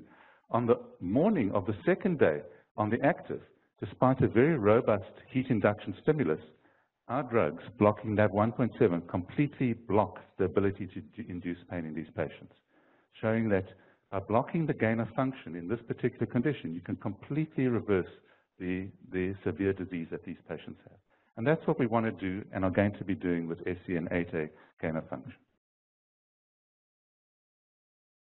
So just to tell you about some of the challenges we have in doing this for epilepsy, something about sodium channels that are really important. And I think you appreciate that there are multiple sodium channels in the human body. There's sodium channels in skeletal muscle. And of course, you don't want to inhibit these because you breathe with your muscles. There are channels in the heart, NAV 1.5. There are specific genetic conditions when NAV 1.5 isn't working properly. We don't want to inhibit these either because that can lead to arrhythmias and potentially even death if we were to block these channels inappropriately. And then, of course, you've heard about other channels, pain, and then, of course, the NAV 1.6 channels you're very familiar with. There's also a channel called NAV 1.1, which is the channel that, when it's lost its function, leads to Dravet syndrome. So we don't want to block that channel either because that leads to more of a epilepsy-type phenotype. So we really want to more specifically block the NAV 1.6 and not any of these other channels if possible. But this is a challenge because these channels are very, very similar to each other. And so we had to find a way, and my Xenon colleagues who did all this work were able to find a specific way to target these NAV 1.6 channels and not these other channels. But this is the first challenge. But there's additional challenges when you're developing sodium channel blockers. This is just a cartoon to show you what the sodium channel looks like. And the reason I'm showing it to you is because it does speak to you a little bit later on how my Xenon colleagues were able to specifically develop a NAV 1.6 inhibitor. So this is the membrane of the nerve, and the channel, as you can see, goes back and forth through the membrane. And each time it goes through, we call this a transmembrane segment because it's going across the membrane. And you can see it's broken up into 4 parts, D1 to D4. And each of these D stands for domain. So 4 regions, 4 domains. And each domain contains 6 transmembrane regions, 6 regions that are going back and forth across the membrane. And each of these regions has a specific role. So this part, 5 and 6, where you see 5 and 6 in each domain, what actually happens is you're looking at now in a flat 1 dimension, but really what it does is it curls around to form a pore. So regions 5 and 6, transmembrane regions, contribute to form the pore. So what we have here is a crystal structure of this 1-dimensional picture, and you can see these pore-forming domains have come together and surrounded to form that central canal through which the sodium channel is conducted. And then surrounding it are what we call these VSDs, which stands for voltage sensing domain. And this senses the voltage across the plasma membrane, which determines whether that channel is going to open or be closed and allow the transmission of the sodium current or not. So that's just what the sodium channel looks like. And as you can appreciate, and I'm sure all of you know from a lot of experience with some of these sodium channel blockers, because they're so ubiquitously expressed, when you use a drug that is non-selective, that blocks more than one of these channels, it doesn't specifically block the desirable channel, you're going to have a lot of target-related side effects, being other sodium channel targets, as well as off-target related effects. So the big challenge with the current sodium channel blockers that are on the market, such as, for example, phenytoin, lamotrigine, carbamazepine, just to show you a couple of examples, they each have a whole slew of adverse events that can occur with these particular sodium channel blockers. And of course, the goal is to develop therapeutics that not only are efficacious, but have a limited repertoire of adverse events that can occur. So I'm just going to show you one painting. This is a painting by Johannes Vermeer, and many of you will have heard of and seen the painting called A Woman with a Pearl Earring. That's by the same artist. He was a Dutch artist, and this was painted in the 1600s, I think 1663. And what I want you to focus on is the balance. See, there's a very fine balance over here. It's pretty symmetrical. And I want you to remember this picture because it's critical for understanding what goes on with sodium channels. It's not just one sodium channel acting on its own. In fact, there's a whole network of sodium channels. And there are 2 critical channels that determine whether an impulse is going to be conducted, and that's NAV 1.1 and NAV 1.6. And they work in a counter fashion. NAV 1.6, so there's a fine balance between NAV 1.6 and NAV 1.1, and you can remember it by remembering it, that Vermeer painting, that critical fine balance. And what 1.6 does, it's the accelerator. It drives the nerve impulse. It wants to go. And if you think of taking the car analogy further, NAV 1.1 are the brakes. It puts the brake on the impulse going. And as you can see, in the normal situation, they're nicely balanced. So these are what we call excitatory, the driving neurons, and these are the inhibitory, and they work together to have a fine balance. In Dravet syndrome, we have loss of function of NAV 1.1. NAV 1.1 neurons, the inhibitory neurons, the brakes are no longer working. So this is defective in Dravet syndrome. And what that means is the excitatory neurons are just free to run loose, and you have this hyperexcitability state which underlies the epilepsy in Dravet syndrome. In SCN8A gain-of-function mutations, the NAV 1.1 is actually doing just fine. It's normal.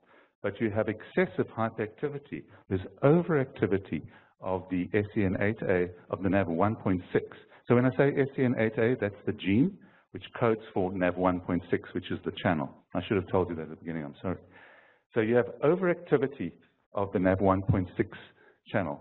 And of course, we all know that when you give sodium channel blockers, the non-selective sodium channel blockers to Dravet syndrome, you don't want to be inhibiting this because it's already suppressed.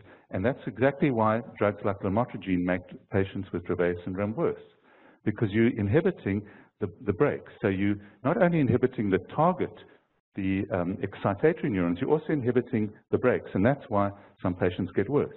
And similarly, for the gain-of-function patients, you do not want to be inhibiting the NAV 1.1. You just want to inhibit specifically the 1.6 neurons that are hyperactive.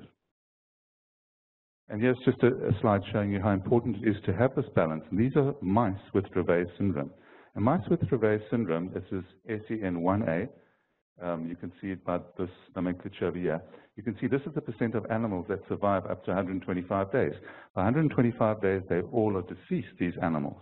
And when you introduce a loss of function, SCN8A mutation, into these Dravet mice, there's complete reversal of that phenotype. So you're restoring that balance, and they no longer die. So this shows you how critical it is to have a fine balance between NAV1.1 and NAV1.6. So now, I'm not going to really talk to you about SCN8A. I think most everyone in this room understands the nature of this phenotype and has had a lot of experience understanding the clinical picture. We do know that it's due to what we refer to heterozygous. Heterozygous means it's just one of the genes. We inherit a gene from each parent. Just one of the genes has mutated, has changed into one of these into a mutant allele, a mutant gene, and it's almost always, not absently always, almost always a de novo, meaning a new mutation that leads to a change and a gain of function in the SCN8A, leading to an enhanced function of the NAV1.6 channel. And it's very different to Dravet syndrome, which is triggered by fever, the seizures. In SCN8A gain of function, fever doesn't appear to be a triggering factor. There are multiple seizure types that you're all aware of, and there can be a significant impact on development and cognition. So generally, as you know, there's huge, huge challenges with treating patients, but some patients have responded moderately well to the non-selective sodium channel blockers. And here's just a summary table. I don't expect you to try and read this. Again, showing you the channel, and each dot represents a different mutation. But what's clear from this channel is that not all of these mutations are gain of function. So some of these ones, the open circles, actually represent a loss of function, and they present in a different way. So even though they are de novo, they're new mutations, these can present with intellectual disability and not necessarily a epileptic seizure type phenotype. And then this is work from Dr. Miriam Meisler's laboratory, where they've really characterized at the molecular level what's going on. Remember, I showed you those earlier cartoons about what a gain of function looks like when you look at the channel. You see the gates are more open, or there are more of those gates letting through the messages. And this is the more detailed electrophysiological explanations where the channels are opening prematurely when they shouldn't be opening. So more sodium current is going through, or they don't close properly. It's what we refer to as impaired inactivation. They don't switch off, they don't inactivate. Or, and you've heard a lot about this word, persistent current. This is wild type. That means in a normal person, you get this peak current, this large current over here, which quickly comes back down to normal. There's a small amount, about 1% of this current, which persists. That's why it's called the persistent current. 1% of that compared to this level over here. In SCN8A gain of function, here's an example with this particular mutation. You can see the peak current's reduced, and there's a much larger persistent current. And that appears to be also another reason for gain of function in patients with SCN8A epilepsy. So this results in neurons that are firing excessively, hyperexcitable neurons, and this is the basis for the epilepsy, when these neurons are firing when they shouldn't be firing. So of course the answer is to block these hyperexcitable neurons, to block the NAV1.6 channels, and as I've stressed to you, it needs to be done in a selective way to not lead to the adverse effects of blocking the other sodium, very closely related sodium channels. So now, sorry, this should be the tackling the problem. So what have we done so just to restate the problem, I think I've made it clear, but I'll just state it again, that there are sodium channel inhibitors that are pretty useful anti-epileptics, but they're not selective sodium channel blockers.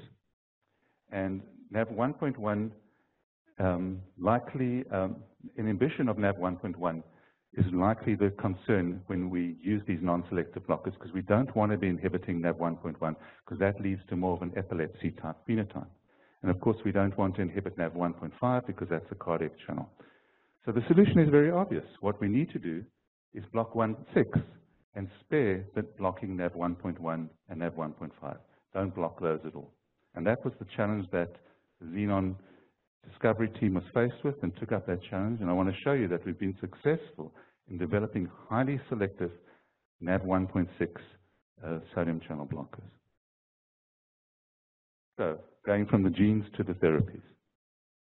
So again, we come back to this cartoon of the sodium channel, and this is the crystal structure of the sodium channel in its folded dimension. And many of the non-selective sodium channels bind in a region that's not different between the different sodium channels. So in other words, they'll bind to any sodium channel. There's nothing selective about them. But the Xenon scientists were able to identify, through understanding the crystal structure and doing what's called computational chemistry, so just all in silica, understand which regions were the best to target and to develop specific molecules, first in silica, that means through the computational methodology, but then they were able to make these, actually synthesize these compounds and show, first in vitro, that means in a cell culture system, and then in vivo, and I'm going to show you these data in a minute, that we actually are achieving remarkable selectivity, blocking only the 1,6 and not the other sodium channels. So please ignore this on this slide over here. It doesn't actually belong on the slide because I'm just showing in vitro data, and that's in vivo data that's going to appear on the next slide. I'm sorry about that. So what you see here is 4 different drugs. Phenytoin, which you're familiar with, is a non-selective sodium channel blocker. And we've got 3 different xenon drugs.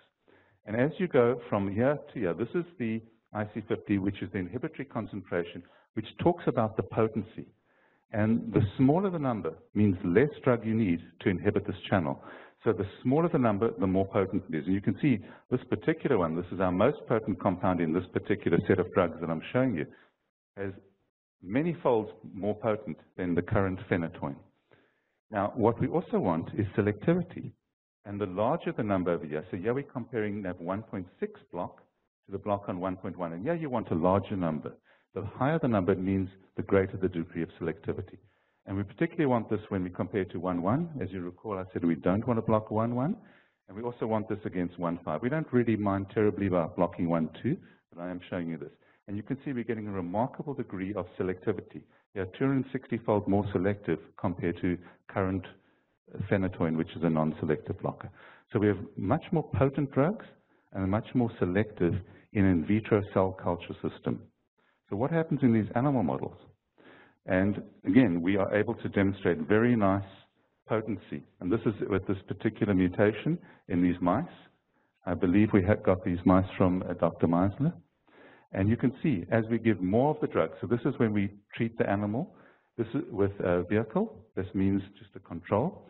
This racing score is a score that gives you a degree of how much epilepsy, how many epileptic features we can score in these mice. So the higher that score, that means the more epilepsy they have, and we want to reduce that score. And you can see, as we give 10 milligrams per kilogram of our drug, and then we go to 30 milligrams, we get even greater response. This is a dose response, which is exactly what you want to see when you're developing a drug. The more drug you give, the more efficacious, the more benefit is derived. And then over here, this graph shows you that we're developing a much more potent drug compared to phenytoin. So here's phenytoin, and here's this is a normalized racing score, which means we've corrected to 1. So 1 means they're having a marked degree of epilepsy. 0 means there's no epilepsy whatsoever that we can detect in these animal models of SCN8A gain of function. So this is a model where there's hyperactivity of SCN8A, and we're actually inducing seizures by giving them electrical stimulation. And what we can show is that with enough drug, we can bring the seizures down to completely 0 amount of seizures. But you can see, whenever you shift this to the left, it's much more potent. So phenytoin works in this range, but our drugs are working much more to the left, where there's a much greater degree of potency. And this means that we have got selectivity, not only in vitro, but as well in vitro, which is critical for advancing this program. So I just want to end on a couple of slides to tell you, so that's where we are today. And just to tell you what the challenges are as we move ahead, and my particular role at Xenon now is taking these compounds that my non-clinical colleagues have developed and translating this into the clinic, into testing in patients with these conditions. So this is a cartoon showing you a traditional drug discovery paradigm. And what you can see is it's a long and winding road. It's a very challenging process. So we're here now, what we refer to as preclinical. And you can see that we've got a long road ahead in terms of time before you file what's called an NDA. That's a new drug application with the FDA, which then allows you to market the drug. Before that, we've got to file what's called an IND, an investigational new drug. And to do that, we would then have to, once we've done that, we would then have to test it starting in adults. The typical route for testing drugs is in adults. And of course, this is a big challenge for SCN8A gain of function because there aren't any adults or very few adults with this condition. But typically what gets done is you'd have to do a phase 1 study, usually about 20 to 50 patients, to show that the drug is safe and doesn't cause any harm. And then you can migrate on to your phase 2 studies, which are larger studies, a couple of 100 patients. And what you do there is you want to show that the drug actually works. And you continue to monitor that the drug is safe. And you also want to find out what the best dose is for treating patients. And then you go on to phase 3, which are typically much larger studies, and you can see the numbers there. We don't even have that number of patients with SCN8A gain of function to be looking at that. That's the typical paradigm. And of course, we're going to have to work with the FDA to find ways around this. And this is what we refer to. It's a very rare condition, as you know, and we refer to it as an orphan condition. Orphan condition, the Orphan Drug Act came into being in 1983, and it was devised, it's an FDA regulation that was devised specifically for rare disorders, rare being less than 200,000 patients across the whole of the United States. And one can get the status of orphan drug status awarded to you by the FDA if you have a drug that could specifically make a difference for an orphan condition, for a rare disease, which of course SCN8A gain of function would qualify. The reason for mentioning this is because there's huge benefits and incentives for companies such as ourselves to develop these orphan drugs, because there's tax incentives, there's incentives around market exclusivity, which incentivizes companies to work on rare disease. But over and above that, what's really important is once it's been deemed an orphan drug, there is potential for an expedited path working with the FDA, because they understand that these conditions are exceptionally rare and you can't go through that traditional path that I spoke to you about. So there's huge challenges in moving drugs forward through the clinical development path. And I just wanted to highlight some of those for you. So this is the second last slide. I'm drawing to a close here. We are in this era which I call precision medicine. And really it's where we understand the genetics and we're targeting the very primary root cause of disease. So we're really focusing on the cause of the underlying pathophysiology, the underlying cause for the particular condition. In this situation, as you understand, it's a hyperactivity of the NaV1.6 channel due to mutations in the SCN8A gene itself. So we're developing drugs that specifically target the appropriate mechanism. And of course, what we need is better testing so we can identify these patients. We can't treat these patients specifically until we know who they are and where they are. And at this time, I'm sure you all appreciate that it's somewhat limited in our ability to actually get the genetic testing done. But this needs to change over time. And in order to move forward, to develop these drugs, it really needs to be, and we've worked in a number of orphan diseases, rare diseases, it really needs to be a collaboration amongst all the stakeholders in order to achieve success. And this means that it's the patient advocacy groups, you, the parents, need to work with us. It's the FDA, it's the key opinion leaders, and the drug development companies need to work together to overcome these challenges in moving drugs through and doing clinical trials for these patients. So I'll just summarize in the last slide. We are in this era of precision medicine. New mutations, we understand, can lead to epilepsy. Specifically, mutations in the SCN8A gene can lead to gain of function in NaV1.6, lead to SCN8A, what we refer to EIEE13, which is the gain of function in SCN8A mutations. We understand that there are many different sodium channels with different functions throughout the body. And today, sodium channel blockers, they're non-selective, and they can cause side effects because of their non-selectivity. And we also appreciate that there's a very fine balance between NaV1.6 and 1.1, and we don't want to disturb that balance. And so what Xenon is doing to achieve a treatment for this condition is developing highly selective NaV1.6 blockers to only selectively block the channel that's defective, that's overactive. And I've shown you that the traditional clinical development path is rather onerous. It's a long and treacherous path. And using the orphan drug strategy, potentially there could be an expedited and much easier route to advancing therapeutics through the clinic, working with the FDA in this regard. And as I said in that last slide before this, we need a strong collaborative effort amongst researchers, amongst patient advocates, amongst you, the parents, to work with us to advance these therapeutics into the clinical trials to treat patients with this condition. Unfortunately, I forgot to put an acknowledgement slide to all the colleagues of mine who are working on this at Xenon. I actually asked one of my colleagues how many people are working on this. There are 50 people at Xenon. The company's 100 people. Half the company is working on this condition, which really shows our immense dedication. We've got 6 people, most of them senior directors or VP level people who are at the meeting today. And I just want to thank all of them. I'm not going to mention their names. They know who they are, for the incredible work they've done in what's actually a remarkable achievement, developing these selective blockers. And hopefully, in the not too long term, we can see the movement and translation into the clinic of these compounds. Thank you for your time.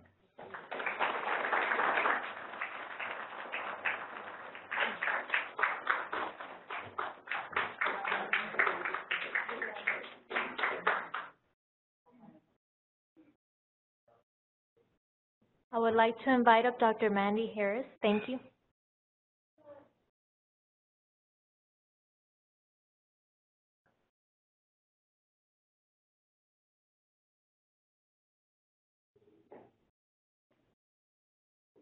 Hello.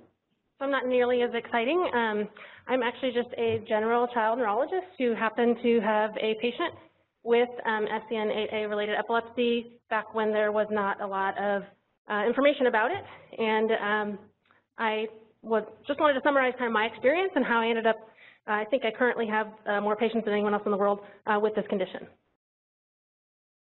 So I'm just going through a timeline a little bit here. My first experience was the late summer of 2013. This is when Adeline was diagnosed, and at the time I had never had a patient with this. I did a lot of research, looked back. My boss is actually a geneticist, so I asked him about it. We found the one paper that was available at the time. It was Dr. Hammer's child's case report, and Julianne contacted a bunch of people after we found out about that information. She brought a lot of people together, Doctor's parent, Hammer, Heather Mefford. She got my email in on that. We had a lot of email conversations. We ended up learning that Dr. Mefford and her group was working on the phenotype paper, and we kind of rapidly, she was on a deadline, we rapidly got all Adeline's information in there to get her in that paper. And that very shortly after that, at AES in 2013, Dr. Mefford was presenting on genetic epilepsies, and I kind of cornered her afterwards and said, all right, what's working? What works? What treats these patients? And she said, well, we're not really talking about that in our paper, but the children who are on sodium channel blockers seem to be doing the best. So I took that back in December to Adeline's parents and said, hey, we should probably try a sodium channel blocker. That seems to make sense. You know, the paper talks about it being a gain of function mutation, and I tease her about this all the time, but she said no. And she went and got a second opinion with somebody who actually was an expert in Dravet syndrome, and they said no, absolutely not, don't use that medicine. And so it was a few months later, 5 months later, I finally convinced her to try it. I said, hey, this makes sense. Please let me try it. And it worked. We actually subsequently got her the best seizure control that she'd had in her life, and she started to have better development. I recently saw her back in clinic. Well, it's actually been half a year ago now, but I saw her back in clinic at age 3. They moved out of state. They still come back and see me. Her 3-year ASQ, which is the Ages and Stages questionnaire, it's a questionnaire that pediatricians, and I use it in my clinic in my research to look at their development, and she was normal in all categories. Her development was normal in communication, gross motor, fine motor, personal, social, and problem solving. And this is the paper that ended up coming out in 2015, which described the phenotype spectrum of SCN8A related epilepsy. And then shortly after that, in September of 2015, I had my second patient that was actually referred through Julianne and through the Facebook page and through the parent organization. They said, hey, we're doing so well with this, go talk to Dr. Harris. So they came to me, and I kind of did the same method I did with her. Got him on the trileptal. It didn't work. We're actually still working on his seizure control. It's doing a little better now on high-dose trileptal and high-dose dilantin. But we've had to play with his a little bit but still following that same methodology that it seems like sodium channel blockers should be what works, and we're hoping it's working. The one thing that came out about this time was the survey that went through the registry and through the parents, where I was just told, because of my connection with Julianne, about how all these patients seem to be doing worse on Keppra. And that was our experience, actually, with my second patient. He had been put on Keppra and did worse. And so we weaned him off very quickly on the Keppra. It was also shortly after that, in 2015, that there was an article published, and I didn't put it up here for sake of time, but that linked SCN8A related epilepsy to cardiac arrhythmias. And so I contacted my arrhythmia specialist at Riley Hospital, and we had a bunch of meetings and talked about this and said, well, what do we do about this? And really not enough information. We should probably just do Holter monitors on these patients for now. So that's what we started doing. Every year we're doing 24-hour Holter monitors on these patients. And then my rhythm specialist is seeing them back. And then my third patient happened in 2016. This was one actually was a colleague of mine who was a 12-year-old who has had static encephalopathy his entire life, had had seizures his entire life, and someone decided to go ahead and get the epilepsy panel, and they found an SCN8A related mutation. And this child had been on Keppra for probably 8 years. And so that was my first step, was got him off that. And he had never been on trileptal. So we put him on trileptal, very high dose. His seizures improved significantly. This was a child who came into the clinic when I saw him wheelchair-bound, nonverbal. And he is now walking again. He's not very verbal, but he's having behavioral outbursts. He's kind of showing some autistic features, but he was nonverbal and wheelchair-bound. He's walking again. So we're getting there. He's not got 100% improvement in his seizures yet, but he's seeing my colleague, so it's kind of a little bit of me telling her what I think she should do, and her maybe not necessarily being as aggressive as I tend to be. I push kids on very, very high levels, and I monitor levels, and I monitor sodium levels too, because I don't want them to get hyponatremia from being on really high doses of sodium channel blockers, but it doesn't seem to be happening. And then the paper came out kind of early or late 2015, early 2016 that actually supported what I've been doing. The 4 patients that were on really high dose phenytoin, they were requiring levels in the 30s, which most of us would say that's a toxic level as a child neurologist. You don't want somebody at a level of the 30s in phenytoin. But that was the level these patients were requiring. So that was helpful to me, that it was supporting kind of what I was doing clinically. And then I saw my 4th patient face-to-face just this year in 2016. This was a child who had seizures since 2 months of age. This started out as a phone consult. As many in this room have talked to me by phone or email, or I've talked to your doctors by phone. I have people call me and I suggest, here's what I've done. I'm not a researcher. I'm not doing this as a research basis. This is clinical. This is what has seemed to work. And so we actually met face-to-face at age 2 and transitioned her over the phone to sodium channel blockers. She was already on some phenytoin, and we have been playing with her phenytoin and her trileptal. And she's had improved seizure control. And last I heard, she was having some improved development and doing a lot better too. So my take-home point is I agree. The genetic epilepsies, I think, are just amazing in our opportunity to target treatments to the phenotype. As a general child neurologist, we need to remember that we need to read up on recent literature, and we get something that we've not seen before and not just lump it in to things that we think we know about. Unlikely these patients need very high doses of sodium channel blockers. I've used trileptal at sometimes twice what's considered the maximum upper limit to get a therapeutic level in a patient, and they've tolerated it. And using dilantin at levels that we normally would consider toxic, but these children seem to tolerate it. Now, ultimately, I really hope that we get targeted treatment, because I think that's the future, and I think that would help a lot with all the side effects we're having from using such high-dose sodium channel blockers. And then recently I sat down, or multiple emails back and forth with Julianne and the group about publishing in that brochure what's been working and our recommendations. So the recommendations are early high-dose sodium channel blockers and avoiding levetiracetam, and monitoring levels to find that individual goal for the patient and not being afraid of published max doses. Monitoring the sodium levels, I haven't had any that have been abnormal, but outside of this population I have. And then because of the risk for SUDEP, and also with several of my patients, apnea seems to be a really big part of their seizures, and going apneic in another room when mom and dad aren't around is kind of scary. So we use some kind of apnea monitor or Biox or something to alert parents that they're having a seizure or that they might have stopped breathing or had arrhythmia. And I just recommend that all parents are CPR trained so that they can do something about it if they do see their parent or see their child in distress. And then I also have started in the last year doing cardiology consults annually for these patients with a rhythm specialist. And that's all in the brochures that are outside there. If anyone wants to take this home, that's what I recommend to other physicians who get a patient with SCN8A related epilepsy. That's all I have.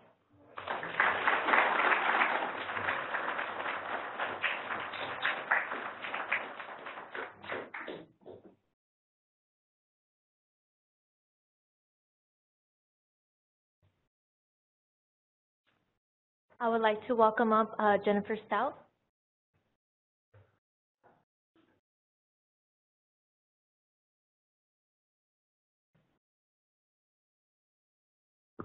So this is Ryan. He's 5.5 now. So this was when a little bit before and a little bit after when all of this started. It wasn't until November 2015 that we received Ryan's SCN8A diagnosis, but our journey with the disease began on December 24th, 2011, one day shy of Ryan turning 5 months old. Over the course of 1 month, Ryan experienced 3 events, which consisted of body stiffening and turning blue due to a lack of oxygen. Events was how the doctors kept referring to them, because at the time I was the only one that was seeing him in these moments of distress. After the 3rd trip to the hospital, I explained to the doctors that if they discharged Ryan, I was going to sit with him in the ER, because there was no doubt in my mind that this was going to happen again. Needless to say, Ryan was not discharged, and not only did the events occur again, they came on with a vengeance. Following an 8-day stay in the hospital, Ryan was diagnosed with a seizure disorder of unknown etiology. This was also the time when we first met Ryan's neurologist, Dr. Ethan Goldberg. Little did I know that what an instrumental part he would play in Ryan's life and the life of my family. The first course of action for Ryan was phenobarbital, which worked very well at controlling his seizures. However, due to his typical functioning and cognitive development, the plan would be to eventually wean the phenobarbital and introduce a different medication. When that time came, Keppra was the drug of choice, and it came with many more seizures. After several weeks of seizures, 911 calls, ambulance rides, hospital stays, and increases in dosage, I pleaded with Dr. Goldberg to try something different. He agreed that it was time, and he prescribed Trileptal. This was our miracle drug. It worked almost instantaneously. For the next 21 months, not only did Ryan remain seizure-free, he continued to grow, develop, learn, and thrive. Although we were always ready to act if another seizure occurred, we were really starting to think that just maybe he had outgrown the seizures. But as this saying goes, ignorance is bliss. On July 27th, 2015, just 2 days after turning 4 years old, Ryan experienced a seizure, which resulted in a trip to the ER. Once there, the seizures kept coming. 1, 2, 3, 4, 5. It was decided that the best course of care would be for Ryan to be admitted to the PICU. As soon as we arrived on the floor, we were surrounded by many doctors and nurses. It was very difficult to keep up with everything going on, but I did hear one of the doctors say that she thought Ryan was still seizing. All I could think was that if he was still indeed in the middle of a seizure, this could have been happening for the past hour. And sure enough, that was the case. I learned several new vocabulary words that day: status epilepticus, encephalopathy, intubation, PICC line, lumbar puncture. When Ryan was finally extubated, it took longer than anticipated for him to regain consciousness. As a result, an MRI was conducted. We were told that Ryan had inflammation on the brain. When I asked what that meant for him going forward, the doctor's exact words to me were, "Some kids do not recover from this, but some kids do. They're just never the same." Then she just stood there staring at me. At that moment, I felt like Ryan's life was over, which in essence meant mine was as well. I spoke with Dr. Goldberg after the fact, and he assured me that although Ryan's condition was indeed acute, it was also not that black and white. When Ryan finally did wake up, he had to relearn how to do everything: walk, talk, eat, drink, use the restroom, and even see. As a result of the status, he experienced central vision loss. Thankfully, this was only temporary. As hard as all of this was to watch, the most difficult thing for me to witness as his mother was watching him have to relearn how to play. He had no idea what to do with his favorite toys. His cars, his trucks, blocks, musical instruments. In many ways, I had a 4-year-old infant. I remember crying so hard that I couldn't breathe. I would just sit next to his bed, hold his hand, and take in his scent.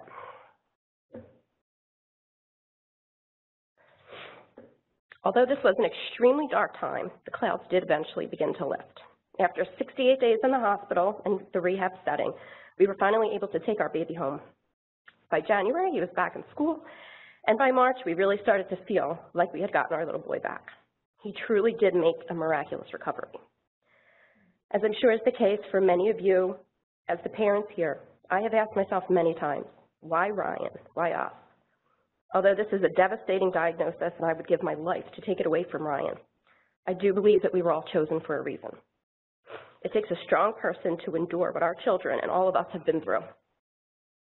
The strength, perseverance, and resiliency that emanates from each of these precious children is all-inspiring. We as their parents are also pretty amazing. I think it's hard to remember that. It's hard to remember how strong we are when the weight that we carry is often so unbearable. But we were blessed with these children.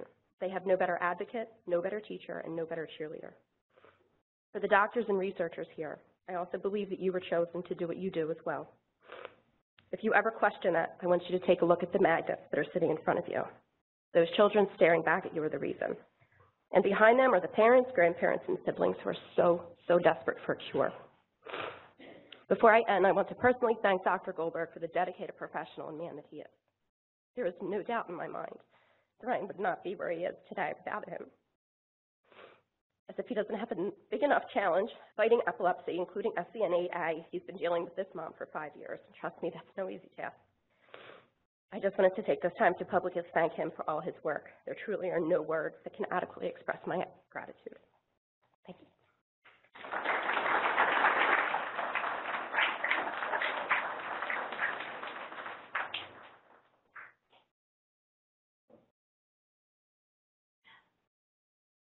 Pardon if mascara is running down my face. I'd like to welcome up Dr. Philip Pearl.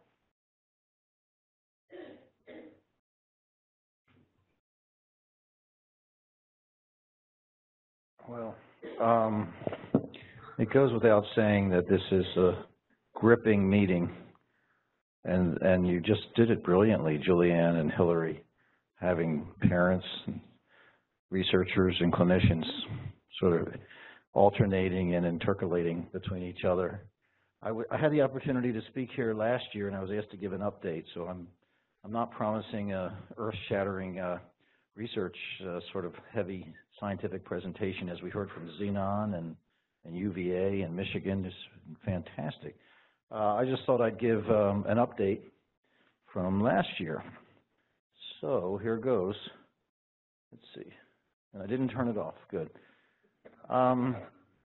This reminds me that in my 25 plus years now, actually, of practicing child neurology, one of the most palpable changes has been going to meetings like this of these specific genes, of the SCN8A meetings. There's an SCN2A meeting coming up in July. I recently came back from a KCNQ2 meeting in Silver Spring, Maryland. Last year in Boston, we held an SSADH meeting. This year, we're hosting an AHC meeting, which is ATP 1A2 and 1A3. It's like an alphabet soup, but it's pretty evident that we need to get these groups together and have a universal approach than having these smaller meetings that are splitting up the resources and efforts. I think that if there's anything that comes from this, I hope it's that. I just thought I'd sort of introduce the 8A concept to those who are less knowledgeable about this scientifically by pointing out that we've all heard so much about SCN1A. There was a time that people blamed the pertussis vaccine for causing severe epilepsy, and the U.S. government paid lots and lots of dollars to folks who had pertussis vaccine encephalopathy, till we found out that most of those cases were actually SCN1A mutations. And there are many, many mutations of that gene. And then SCN2A became known, and that has several different phenotypes. So, you have one gene and you can have these different sorts of clinical presentations. A benign familial neonatal infantile seizure syndrome versus the generalized or genetic epilepsies with febrile seizures versus Dravet-like disorders, Ohtahara, et cetera, et cetera.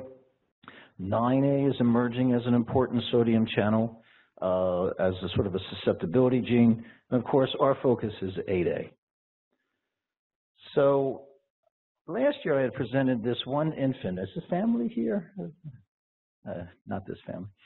So I presented this case because it was so interesting that this little child presented at 5 months of age with spells that were misdiagnosed as Sandifer syndrome, reflux-related symptoms. And it really wasn't recognized until 11 months of age that these were infantile spasms. And it's just something to look out for. And the child went on levetiracetam, Keppra, right, because they would seem focal in some ways and did not do well at all. Went on clobazam, phenobarb, vitamin B6, folinic acid. And I thought I'd show some video EEG of our patients because we've had great talks. We haven't actually seen some of the seizures. So here is the episode. See the stiffening episode associated with rhythmic slowing in sort of a lot of the channels of the page. And then the arms relax. And this was the spasm. And it clustered. It happened again and again. Yes, let me see what happens on the next. Can you turn on that video as well? Oops. This one. So the video was dark, but it's the same stiffening of the arms, and the EEG is showing that same rhythmic slow wave pattern during the spasm. But the EEG between the spasms did not show this high voltage chaotic pattern we call hypsarrhythmia, so this was missed. These infantile spasms, most clinicians associate spasms with an EEG that shows hypsarrhythmia, but the EEG background was actually pretty unremarkable, and that's why this was missed for months and months. So SCN8A is a very tricky diagnosis for a clinician. So what I thought I'd do this year is show you the series we have at Boston Children's of our SCN8A. I think we have 8. And there's too much detail for an after-dinner talk, but I do have a summary at the end. But I organized our patients based on their age of onset. So you see on the left, we have a newborn who actually wasn't diagnosed until 9 years of age. He's currently 11 years of age. But I wanted to point out that seizures were initially neonatal seizures, just undiagnosed for years. And the child had a lot of status epilepticus. And notice I wrote CPR times 3, so the child coded 3 different times. Clearly a risk factor for SUDEP. The treatment included a pacemaker. But Dr. Harris gave this wonderful talk just a few minutes ago, and I think she's right. We have to think about cardiac arrhythmia, consultations, and pacemakers in these patients. The child's been treated with phenobarb, lamotrigine, valproate, levetiracetam, clobazam, topiramate, but currently is nonverbal and non-ambulatory. And I went through all of our patients, and I just wanted to point out that one, lots of things on all these. A couple presented at 3 weeks of age. Those are twins. Then a 7-week of age. The current ages, though, are interesting. The 3-year-olds, a 13-year-old. 13-year-old has a moderate intellectual disability, not too bad. And here's the other 4 presenting at anywhere from 2 to 14 months of age, currently between 22 months and 15 years of age. That last one, these mutations are different from each other.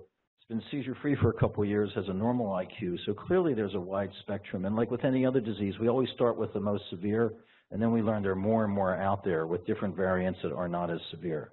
We also have several patients who have SCN8A variants of unknown significance that might be causing epilepsy, but we're not sure yet. I did not include them. I just included the ones where we really think it's very clear that these are SCN8A epileptic encephalopathies or related epilepsy. So here's a summary. The onset was anywhere from newborn to 14 months of age, but median at 2 months. They were diagnosed anywhere from 1 to 14 years, but the median was 2.5. The current ages are 22 months to 15 years. Seizure types have been neonatal, infantile spasms, tonic-clonic, myoclonic, focal, and status. Lots of medications, ketogenic diet, endotracheal tube intubation, pacemaker have all been used. And the outcomes of our 8 patients, 5 are nonverbal, 2 have intellectual disability, and one just learning disabilities with a normal IQ. So that's our series.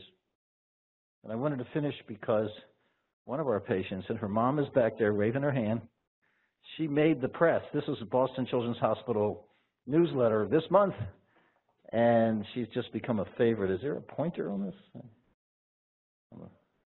Huh? Oh. Anyway, there she is in the middle with all the nurses and the nursing staff. So that's our series. We've got 8 patients, and maybe we can get a clinical trial going with some of these promising therapies. So thank you very much.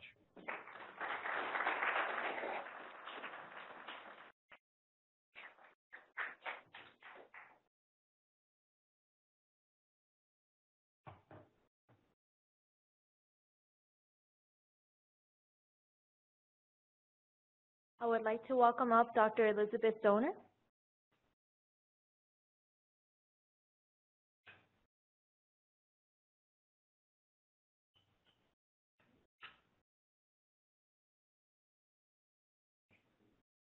Okay. Here. That's the pointer. Yeah. And then forward that way. Okay, great. Hi, my name is Elizabeth Donner. I am a child neurologist in Toronto at the Hospital for Sick Children, and I also study SUDEP, or sudden unexpected death in epilepsy, and I study that specifically in children. They tend to put SUDEP at the end of the program, so I hope we have some other topics to talk about after, because it's not always the happiest topic to end on. And it's hard to be here today and talk to you all about that, because I hear from just being here and hearing your very important stories that this is a topic of great interest to the SCN8A families, and I know it's also a topic of great interest to the neurologists and the doctors that treat you. So I'm going to talk, I'm not presenting research today. I was asked to give a little bit of an update talk on SUDEP and just to share information with you. I know we haven't been having questions, but if people have questions afterwards, they can find me, and I'd be happy to answer them, because I'm afraid I can't get to every single thing that might be running through people's head. So there we go. So, you know, when you look at mortality in epilepsy in general, we know that people with epilepsy are at an increased risk of early death compared to the general population, and that's all people with epilepsy. Okay, so people with epilepsy are about 2 to 3 times more likely to die earlier than people without epilepsy. That's even higher for children, okay? And I'm going to get to the reasons for that. And the reasons for that are not SUDEP, they're other. So let's talk about that. So here's a very important study that was done, very powerful study. So actually, Matty Salampa, what he did is he identified 245 children who were diagnosed with epilepsy back in 1964, and he followed them for 40 years. So we can see what happens to those people, and he's actually done a lot of work looking at all sorts of things about what happened to their epilepsy. But in this one paper, he explained what happened with regards to whether they died or not. And at 40, by the time 40 years had passed, 24% had died, and that was 3 times what you would expect from the general population. So that's about what I said, right? People with epilepsy are at about a 3 times increased risk of death in general. Now, the majority of those deaths occurred in adulthood. So this is mortality in childhood onset epilepsy, meaning epilepsy that starts during childhood, but the deaths actually occurred for the most part while they were adults, and I'll tell you a little bit more about that in a few minutes.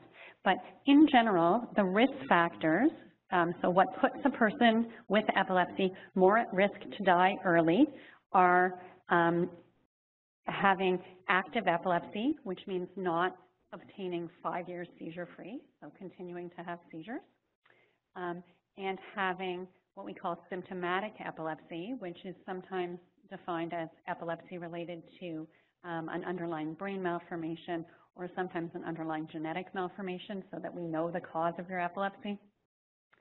And another important one is this medical intractability, which is this idea that the seizures don't respond to medication, haven't stopped with medication. And finally, drug adherence, so people who don't always take the drugs as they're prescribed. So those are the things that, in general, if you take a person with epilepsy, you follow them for a long time, childhood onset epilepsy, these are the things that put you at risk for having premature death. So why would a person with epilepsy die? Well, of course, it could have nothing to do with the epilepsy at all, just like all the reasons why we all will die. Sometimes it can be related to the underlying cause of the epilepsy. Some people have seizures associated with a neurodegenerative disease or some other disorder that in and of itself is associated with premature death. And then we talk about deaths that are due to epilepsy. And among those, we talk about deaths that can be a direct consequence of a seizure. And in that, you could consider things like you have a seizure and then a drowning is associated with a seizure or another trauma associated with a seizure. You can consider that rarely people die in status epilepticus. In fact, that's very rare in children.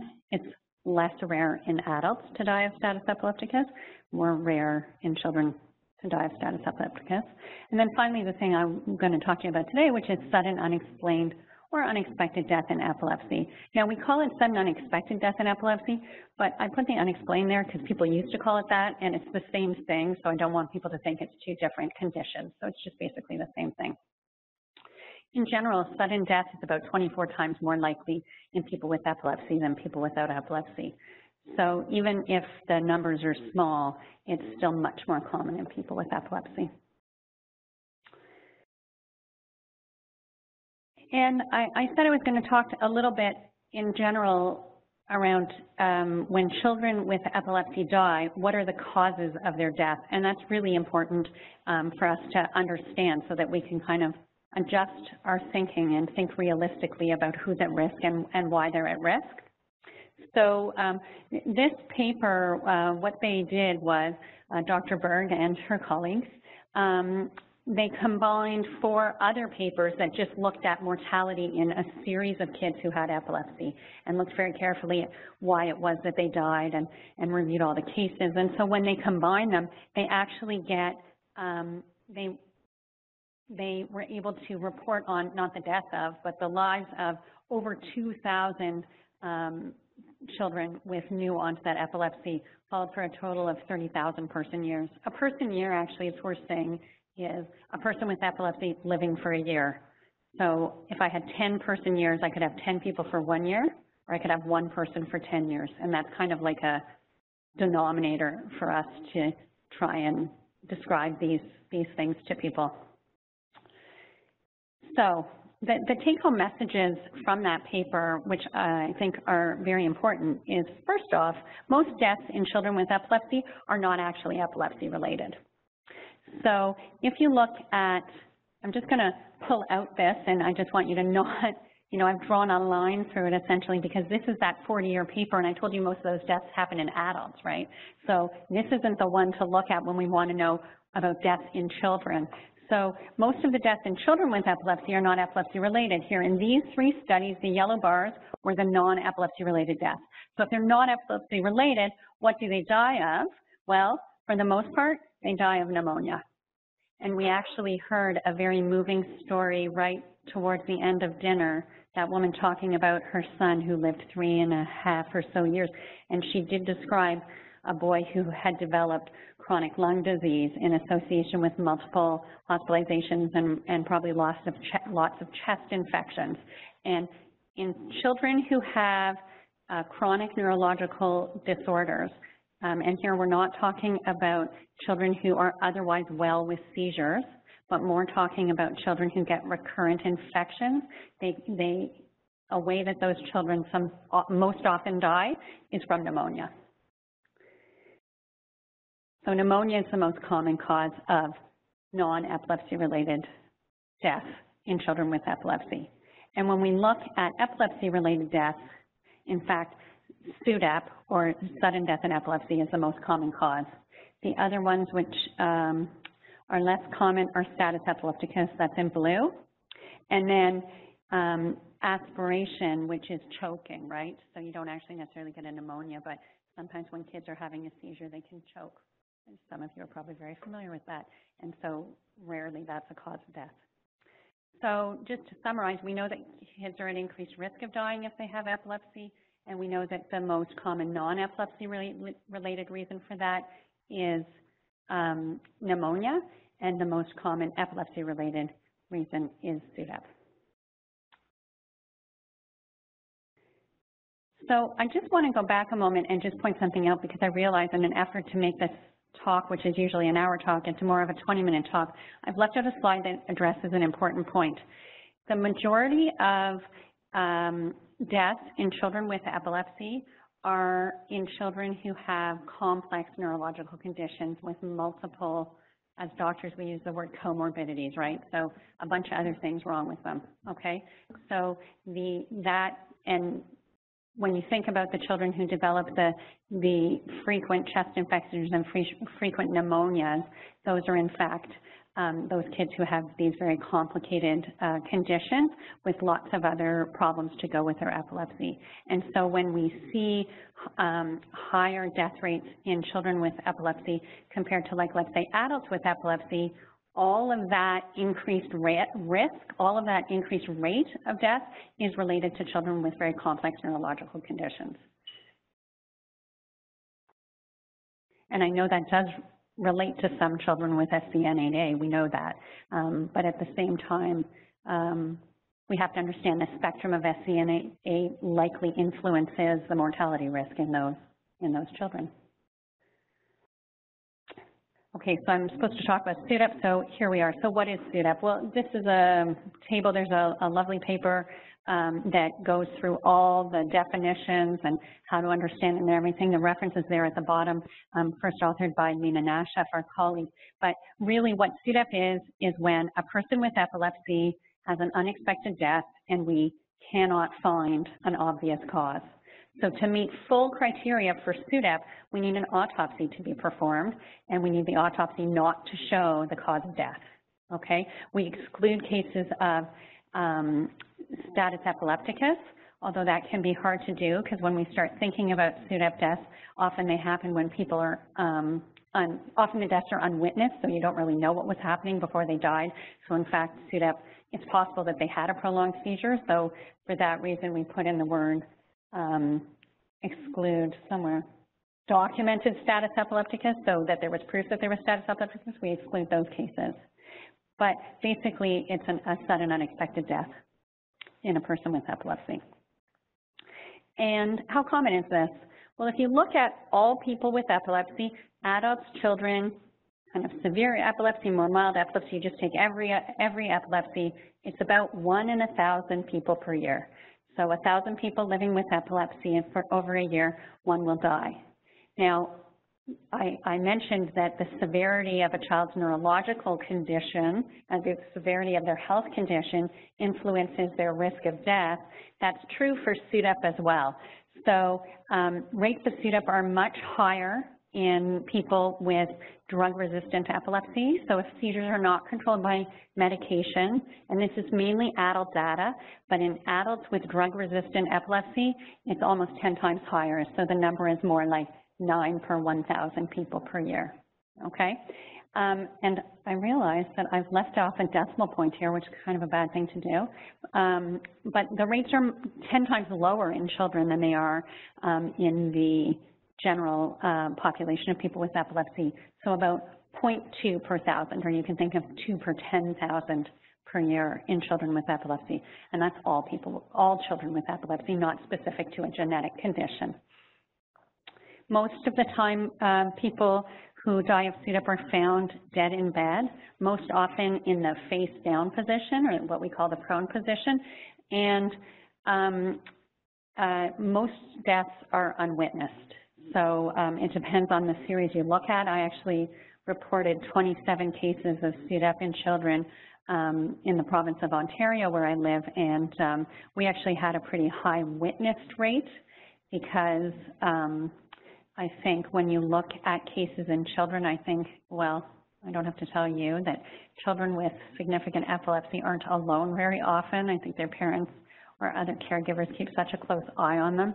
So for that reason, witnessed SUDEP is a little bit more common in children.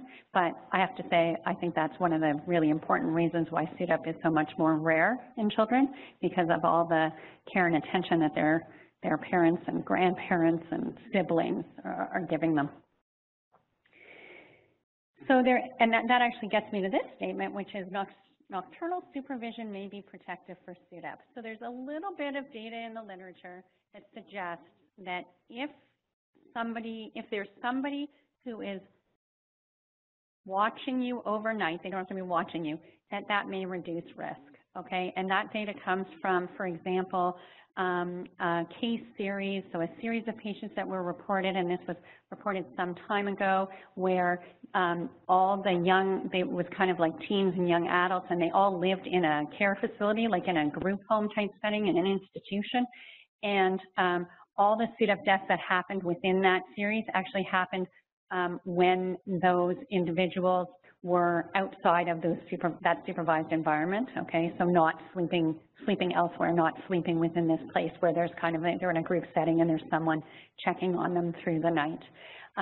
There was also information from another series that suggested that if people either shared a room or had frequent nocturnal checks, so someone popping in on them, that also reduced risk. So people in that situation were less likely to die of SUDEP.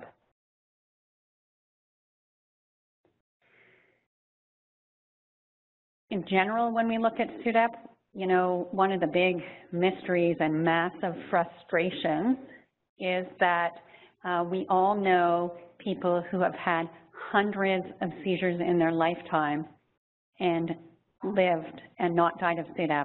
And then we know people who had hundreds, and then what happened on that one day that precipitated SUDEP. So SUDEP is not always preceded by a seizure, I should add. The definition actually makes a point of saying that you don't have to see a seizure happen before SUDEP, and that's important because it's a challenge sometimes for us to find SUDEP cases to study, and one of the misconceptions is that if they didn't have a seizure, that it was, like at the time when they died, that it wasn't SUDEP, and then we don't get to kind of collect that case for study. People call it something else. So I'll point that out for you as well. So how do we identify people who are most at risk of SUDEP? So the most important risk factor is frequent generalized tonic-clonic seizures, okay? Frequent full body shaking convulsive seizures. That is the strongest risk factor. It comes out in every study. I think we can very confidently say that's the most important risk factor. And I've written here polytherapy and putting a line through it because you know polytherapy means taking multiple drugs for your epilepsy, right? And there was an early study that actually found that being on more than one drug was a risk factor for SUDEP. Now, what they didn't do was they but they failed to control for or take into account how many seizures the person were having. So so of course, people who take more meds probably have more seizures. That's why they need to take more meds. So once you account for how many seizures people are having, it's the number of seizures that predict the SUDEP risk, not the number of drugs they're on. And there was some nice follow-up work done with that, looking very carefully at whether whether the number of drugs or any specific drug increases SUDEP risk, and they don't. Okay, so SUDEP risk, in fact, being on drugs for your epilepsy might actually reduce SUDEP risk. When they did a study looking at all the trials, all the drug trials for epilepsy, not all, but many, they looked at all the randomized controlled trials, and you know, these are the studies where they take a group of patients and let's say half get the medicine, a new medicine, and half stay on their regular medicines. The ones who got the new medicine at a dose that was later shown to be effective for epilepsy had a lower SUDEP rate than the people who just stayed on their previous medicines. So in fact, for a very short while in our SUDEP community, people were thinking too many drugs might increase risk, but now I think it's become quite clear that too many drugs does not increase risk, and maybe even being on good drugs reduces risk, okay? So we really have to treat people with epilepsy. I know it's hard to put kids on drugs, but I'm passionate about it.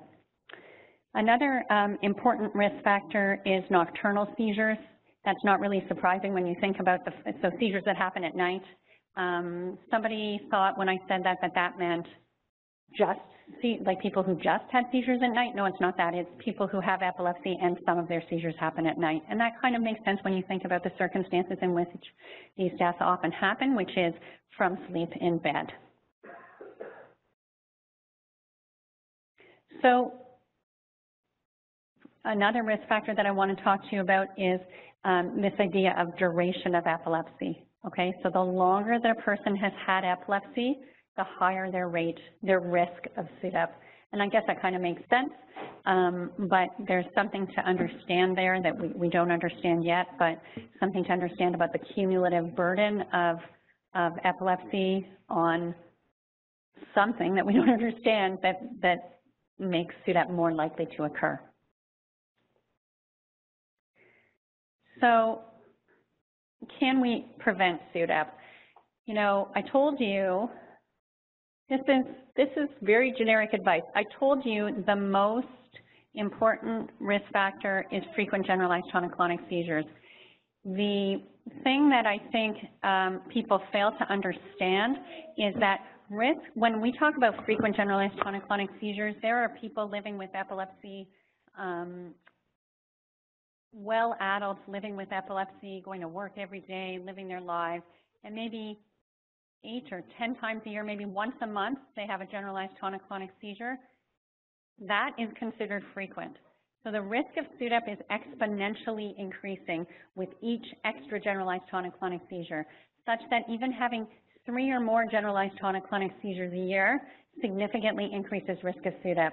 So when we think about reducing seizure frequency, we really need to focus on, if you're thinking about SUDEP risk, you really need to focus on the generalized tonic-clonic seizures, so the big shaking ones, and really trying to get them right down as close to 0 as we can, okay? So that means that in general, when I, as a doctor, and my colleagues, when we talk to people about SUDEP risk, that the best way to prevent SUDEP is to reduce the number of seizures people are having. And the best ways to do that are to take the drugs that you're prescribed or whatever treatment, be it the ketogenic diet, which I have great success with as well in my center. So whether it, you know, whether it means identifying seizure triggers and avoiding those, and this is kind of generic information that we give to, you know, everybody. Go to your appointments with your doctor, tell them if you're having more seizures. When the story someone talked about where the drugs weren't working and then they went on the diet, it was very frustrating to wait 5 or 6 months to be put on the ketogenic diet. That idea that when drugs aren't working, we need to look for other therapies. All these things are things that we think of them as just treating epilepsy, but actually at the same time, they're reducing SUDEP risk. And so we really need to feel I feel very strongly about that. Finally, you know, I have like a whole, Dr. Buckhalter at the back has heard me give it. I have like a whole 1-hour talk about why we need doctors and families to talk about SUDEP together and how important that is. Because if you don't know any of this, then the motivation to keep seizures under control and all that, we're not being honest about what's at stake, right? So I actually think that education of people with epilepsy, caregivers and providers, because I still go to plenty of meetings as a neurologist where the doctors that I talk to are not fully informed about SUDEP. So I think education is a very strong prevention tool. She wants to talk too. That's okay. That's okay. It's great. So I think education is really a very important tool in our armamentarium against SUDEP. As far as things that don't have as much evidence behind them, but I know people think a lot about, one is the use of seizure detection devices. Actually, just for fun of the families, who's using some kind of device? Does that include baby monitors? What if, oh, in addition, how many are you using? Four, like every night, like all the time? We have a tummy monitor, a baby monitor, and a camera, and a baby monitor with only noise at the back. Okay, that's a lot of monitors. So the only monitor that I really endorse to families right now is a baby monitor, because it's the only one that I think is the least intrusive. I absolutely understand that families use other devices. I completely do. I'm not saying they don't work. I'm just saying I feel like the best thing to just recommend to most patients is to use a baby monitor so that they can hear their child if they have a seizure. But the thing about the seizure detection devices is, despite sometimes how they're portrayed maybe in advertisements and stuff, we're not going to have data to show that seizure detection devices reduce the risk of SUDEP. Some very good scientists have done the math. You know, you'd have to give out a lot of those devices, thankfully, until you actually, you know, you'd have to give them out to a lot of people and then wait to see if people died or not, and it's just, those are not feasible trials. So I do think that seizure detection devices, though, are going to have a place in helping people to determine, to be alerted when their loved one has a seizure. But I don't think we're going to get the data to prove that they can reduce SUDEP. I think we're going to get data that shows that they can alert us to seizures. And then I'm talking here to a group of people who have children, maybe adult children, I don't know, but who are caring for someone with SCN8A. But there's a lot of people living with epilepsy who live by themselves, and so having a seizure detection device, if you don't have anybody to answer the beep, is not helpful. But they're definitely having an increased role in how families take care of and care for their loved ones with seizures. Nighttime supervision, we talked a little bit about that. I know people ask me about the anti-suffocation pillows. I can't find any data about anti-suffocation pillows, but I know that people use them, but there's no literature to support it. I'm sure, well, it depends, but if you go and talk to your doctors about all the different things that we read about online and, you know, hear about, we often hear about things and we don't have evidence they work. It doesn't mean that they don't work, but we just don't have any way of knowing. And family education, I'd still like to find a way to prove that that works, but I think it's important even if we can't prove it. So what is being done to try and get to the bottom of this? You know, I don't know if people were you all here all day today? Yeah, because Elson So, who's the former president of AES, gave a lecture earlier today, and he talked about, actually he talked about SUDEP, and he talked about, you know, the evolution of SUDEP research and where it's going and where it was and everything. And there's been an explosion in SUDEP research, honestly, thanks in part to groups like CURE. Tracy's here today from CURE, that we're making like amazing, incredible strides. So actually, I feel like at this point, a lot is being done. And when I started studying this, my first paper in this field was 15 years ago. There was barely anything being done. So it's really a tremendous improvement in the real scientists trying to understand. You've heard some great examples today of people trying to understand what's happening with channelopathies, and that same type of work is trying to understand what's happening with SUDEP, and it makes me very excited. So I'll come back to that in a moment. I think that there's been an increasing focus on identifying who's most at risk, and not just, I told you about the clinical risk factors, but trying to actually look at some biological factors about what make people with epilepsy more or less at risk of SUDEP. And one of them, of course, has focused on the genetics. And that's one reason that people who have SCN8A in their family are worried about SUDEP, because you've heard about this channelopathy stuff, right? So, you know, Alicia Goldman and Jeff Nobles identified a mouse that had potassium mutations in a potassium channel that were present in both the heart and the brain. So the one, you know, to simplify it, the brain ones kind of give the seizures, and the heart ones increase the risk of death. And those animals did have sudden death.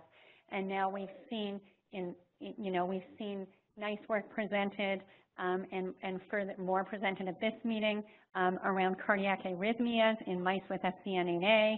We've seen also Dr. Meisler's work, which was referred to here today, about the mouse model of SCN8A and epileptic encephalopathy having seizures and SUDEP. So this work is slowly getting to the bottom of it, and I feel very hopeful about it. And while we're talking about SCN8A and SUDEP, you know, in preparation to come here and talk to you today, I did make an effort to look and try and learn more specifically. I understand that people, I can understand why there's a feeling that people with SCN8A are more at risk for SUDEP. I can understand how we would presume that, but there's actually, and I can see why based on the mouse models. I can see why based on the fact that it's a sodium channel mutation. I can see why based on the fact that it is often associated with quite a significant or severe epilepsy. But actually, when you go digging in the literature, there's not a lot case reporting of series of children or adults with SCN8A who have had SUDEP. And so I think the story's not told yet. I still think we don't know that much about it. I wish I had more to tell you. And I'd actually love the opportunity to talk to the families who have lost an SCN8A person, and so that we can start trying to tease it out and figure out what it is about those people that they passed, and what is it about the people who we still have with us, and how we can figure that out. So I think that would be a great opportunity, hopefully a collaboration going forward. There's also a lot of work looking at EEG markers and what EEG abnormalities may predispose people to SUDEP, and I'll just summarize that very quickly to say that there's something called postictal generalized EEG suppression, or PGES, and in studies where they've actually had people on EEG at the time that they died, which is obviously not common, but if Dr. Philippe Rivlin kind of looked at cases from across the world like that, they did find an EEG pattern in the seizures of people who ended up dying of SUDEP. So there's also work to try and identify just things that might help us. We call them biomarkers, something about the person that might reflect increased risk. And of course, the strongest advantage to identifying who's most at risk would be that if we can come up with more targeted prevention strategies, like which monitors or which meds or whatever, that you could target those specifically to people who are most at risk. So this is just a summary slide to say who's the most who's most at risk of SUDEP based on what we know now, and that really is adults with early onset epilepsy and refractory generalized tonic-clonic seizures. Okay, and we do need to consider the specific epilepsy syndromes. Okay, there's more and more coming out about SCN8A mutations and where the risk might be of SUDEP in that, and now we're seeing the different mouse and rodent models of the different channelopathies, and I think that's evolving very quickly, and we're going to learn a lot more in the next few years. And just before, I want to go back to this because I want to tell you that one of the challenges in learning about SUDEP is collecting information about cases. And one of our approaches to this has been to have registries. I actually maintain a pediatric registry in Canada of all SUDEP cases in Canada. Well, I try to get as many SUDEP cases in Canada as I can identify in children. And then I also collaborate with the North American SUDEP registry, which takes adult and pediatric cases of any kind, and it's family referral. So if you know a family that lost someone to SUDEP, they can contact this North American SUDEP registry, and we can get data from the family, and that's how we learn about these cases.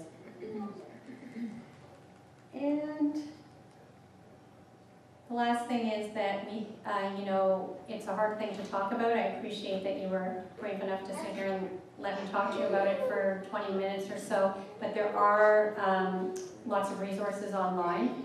And there's just 2 places to suggest that I know have reputable resources, one of which is SUDEP Aware, which is an organization out of Canada that I helped co-found, where we have a fair bit of information online, and then epilepsy.com through the SUDEP Institute has information online as well. That's it.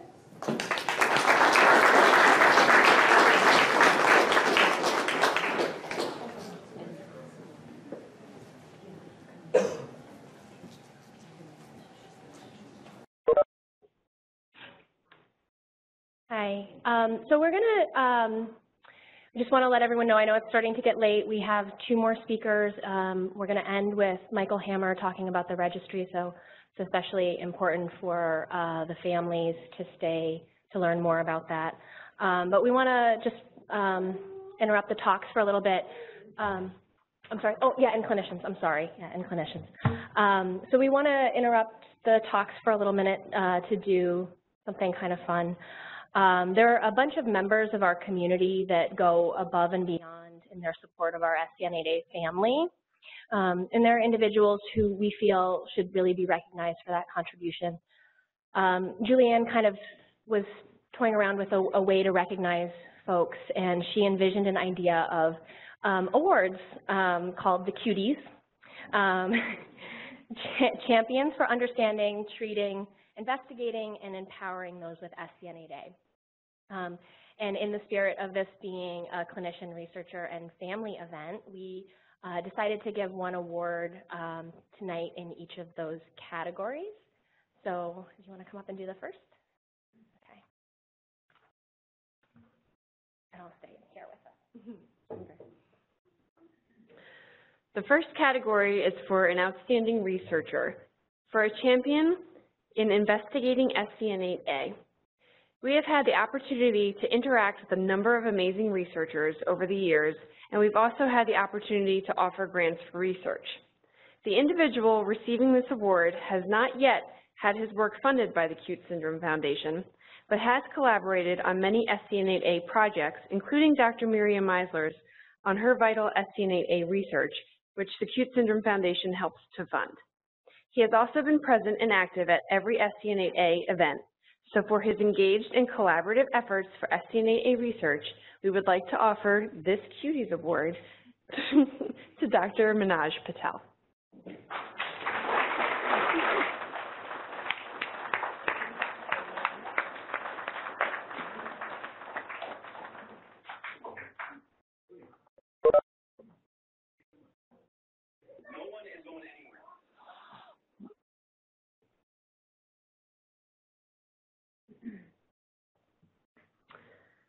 Our second category is for an outstanding clinician, a champion in treating SCN8A.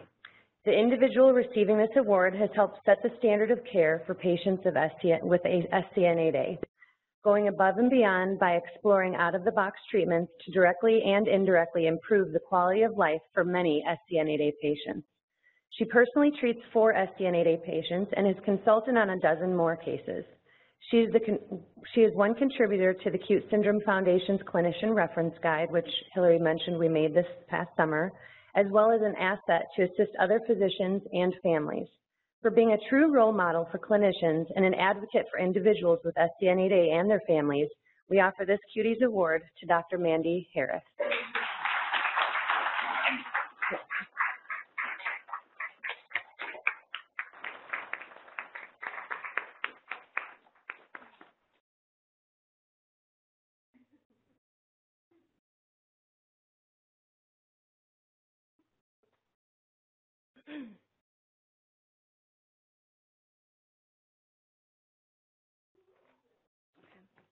This one's going to be a little long, and you guys just bear with me here.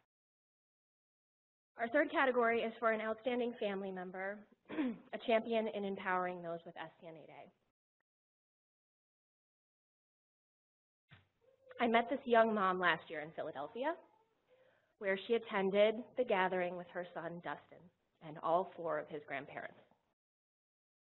I was struck by her tremendous poise, by the love that was so evident between all of them, and by the sweet joy that I saw in her son's eyes. She was in school for graphic design, and is just about to graduate, actually, and she offered to volunteer for us as a graphic designer, and we gratefully accepted.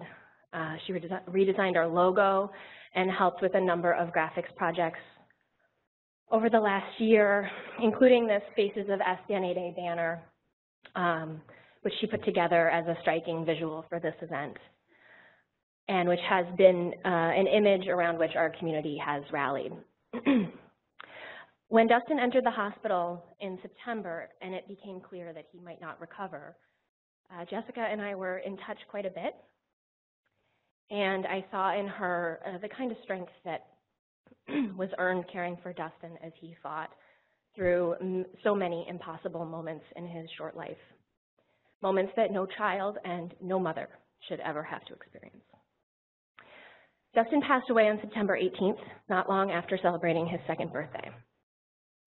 As Jessica has dealt with the pain of this unbearable loss, she has done so with tremendous grace, asking how she could continue to help our foundation, and she has continued to help us in so many ways. She's here with us today, and she's here despite the fact that it's difficult for her to be here. And she's here because she feels like she can continue to fight for her son as she helps us all fight for all of our children with SCN8A. So for being a champion and empowering those with SCN8A, we offer this Cuties Award to Jessica Jenkins and her son, Dustin Jenkins-Hyde.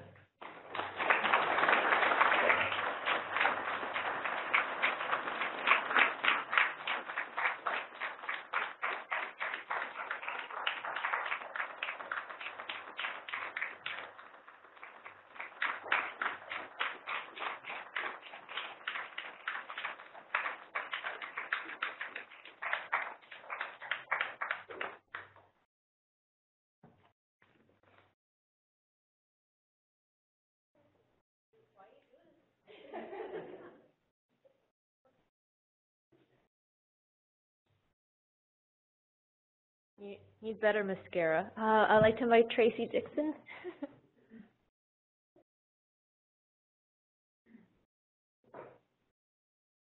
Hey, well, it's an honor to be here. Haven't had a good cry in a while, so thank you, everyone. I don't know how long I've known Dr. Donner, but I've heard that talk, I think, for about 10 years now. I just never get to be here. I don't know how you do it. My hat's off to you. I couldn't do it. So, and what an inspiring night. Thank you for having me here. So I'm taking a little liberty with my talk here. I wear many hats. I'm Associate Research Director at Citizens United for Research in Epilepsy Cure, but I am also a scientist, a cellular and molecular neurophysiologist by training, who did a neurogenetics clinical research postdoc. And so I have a research hat, a clinical hat, and most importantly, I'm a mother of a child who has Lennox-Gastaut syndrome, who's 23 years old.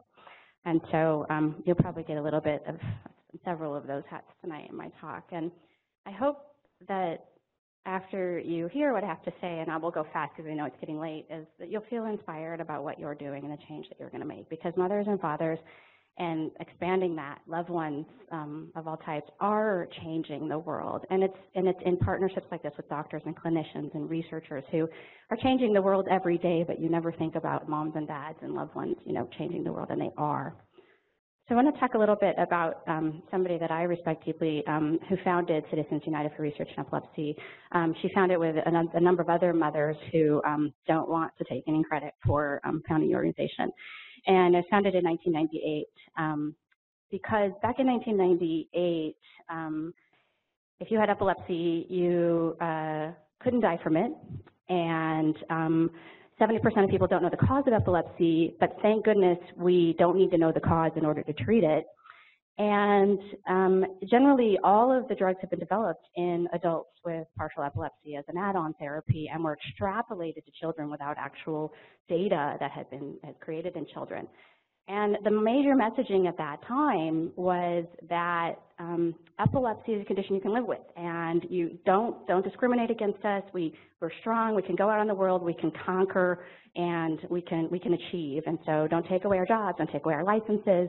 And that was the main messaging. And yet, there was this whole group of mostly children, like yours, like mine, that were not getting the attention that they deserve. And that is why CURE was founded. It was founded by mothers of kids with catastrophic epilepsy that wanted dollars to go into research because no support groups and no empowerment messaging about jobs and things along those lines were going to help their kids who were in diapers, who couldn't get out of bed, who spent all their time in the hospital, and who were dying. So I have a lot of respect for Susan. Her daughter is 10 years older than my daughter, and her journey is very similar to the journey that we have been on. She founded an organization completely dedicated to funding research. So if you were in Elson So's talk today in the Hoyer lecture, you learned about how CURE and a couple of other mothers of these two boys who died from SUDEP, really built and founded the basic mechanistic research into SUDEP in the space. SUDEP had been defined and it was known about, but we were still telling patients you can't die from epilepsy until these moms came on the scene. And I can remember going to meetings, AES meetings like this, and clinicians would see them coming and they're like, oh my gosh, our moms are coming. They're going to want to talk about death and SUDEP, and we're going to go the other way, because they would literally, turn the other way and go the other way. And now, SUDEP is being posted at the Hoyer lecture. And so this organization and the moms, Susan Axelrod here on the left with her daughter Lauren, Christopher Donalty and his mother Jean Donalty, and then Gardner Lapham, who lost her 4-year-old son Henry after only 2 seizures, were all pioneering in being in the place that we are today and founding CURE. And so today, CURE has raised over $40 million for research, and 92% of everything that they raise goes directly into their mission of research and some awareness, because we knew that we couldn't raise money for research without first telling people that epilepsy is not okay. There are a whole group of people that are not living life well, and we need research to find the answers for kids like ours. And so I think, you know, I hope that some of you are surprised by this, because I hope that the generation has changed enough that we now talk about epilepsy as a spectrum that it is in ways that we didn't 20 years ago. So we fund mostly research grants. We focus on basic and translational research, and we have a couple of very dedicated research programs of infantile spasms, traumatic brain injury, and in genetics. And I'll talk a little bit about the genetics one at the end because it's most relevant. We just did an analysis, and more than 92% of everything that CURE has funded in the last almost 20 years has gone for intractable pediatric severe epilepsies. So they've seeded a lot of really good research with not a lot of money. 48 million is not that much. So I'm also a mother, and I came and met up with Susan Axelrod and the CURE folks in about 1998 when they were founded is when I first learned about them. And I was a young mother. This is my daughter, my son. I think I was 23 years old, and our introduction to the world of epilepsy looked just like this. We came into the room and found our daughter hacking and gagging in the throes of a grand mal seizure. She quickly went on to develop other seizure types like this: myoclonic, atypical absence, myoclonic aesthetic. She had been a healthy 2.5-year-old up until that point. The seizures started. She had a few seizures, all tonic-clonics in the beginning, and then by the time she was 3, she was having multiple seizure types. She was going into status epilepticus, non-convulsive type frequently, and nobody could tell us why we had this healthy child who was 2.5, who had developed typically, not precocious, not delayed, all of a sudden started having seizures and having her life completely derailed. And as we watched Savannah grow and develop, we started to see that the epilepsy was taking its toll. During that time, at her best, she was having 5 to 10 seizures a day. At her worst, she was having hundreds, too many to count. And so this is the point that I started, you know, asking questions about a few years in. She had her seizure at 2.5, but she wasn't diagnosed with Lennox-Gastaut syndrome until she was 5, and there were a number of reasons for that. One being that the doctors didn't want to label her with this terrible word epilepsy because it might follow her around in her life. But in hindsight, after 40,000 or more seizures, it didn't really seem relevant, right? Another reason was video EEG monitoring was just coming on the scene back in 1998. And so it wasn't standard practice the way that it is today. So it's hopeful for me to think that we've made at least a little bit of progress. It's not fast enough, it's not good enough, but it's better than it was back then. I started to ask questions about epilepsy because we felt completely alone when we had this very, very sick child. And as in my own just research as a 23-year-old mother of this sick child, you know, I found out that epilepsy is a spectrum disorder, and it affects more than 3 million people in the U.S. That's 1% of the population. So just to give you an idea, that's more than autism, it's more than Parkinson's, it's more than a number of other diseases that we know so much more about. I started to learn that 33 to 44% of all cases of epilepsy are actually uncontrolled. They don't just take a pill and get better. It's a huge number of patients out there like my child.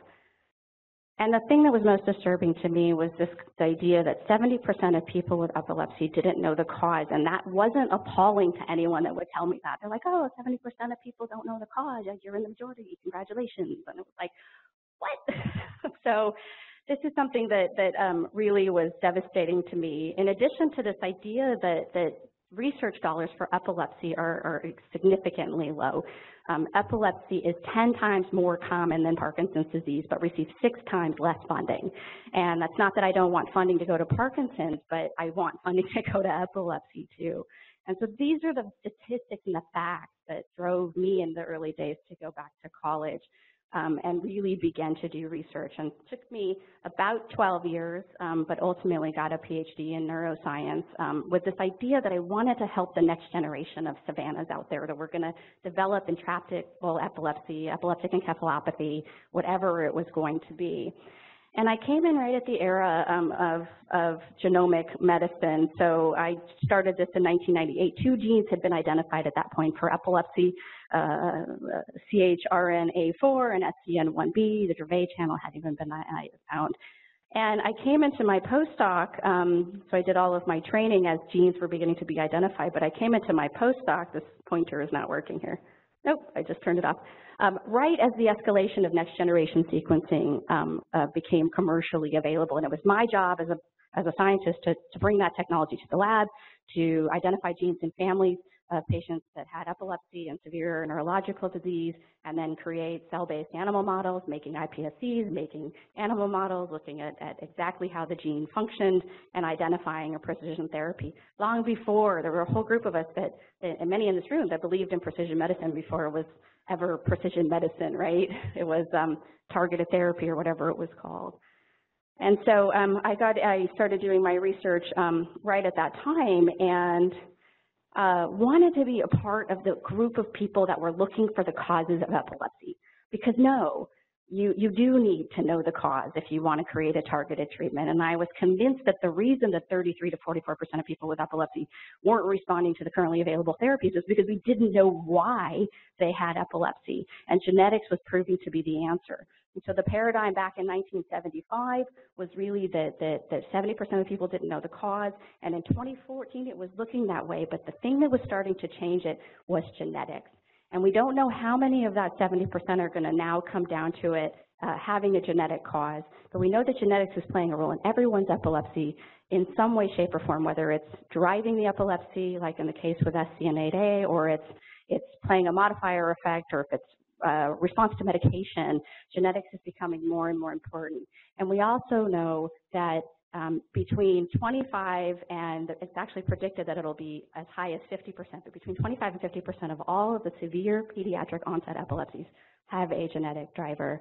And at Cure now we're tracking to more than 300 genes, SCN8A, which is one, that are driving epilepsy in these young kids like my daughter, like your kids that have severe, horrible epilepsy. And that doesn't answer all of the question, but it answers some of the question where we can start making a difference in the future by actually targeting treatments for that disease. So it took me 12 years to get an associate's, bachelor's, master's, and a PhD, and mostly because I needed to remediate quite a bit after high school. But at home, Savannah was not doing well, and I don't think I saw my husband for those 12 years. He had the day shift, I had the night shift, and we just were shifts passing in the night. And so for the 16 years, Savannah seized every day.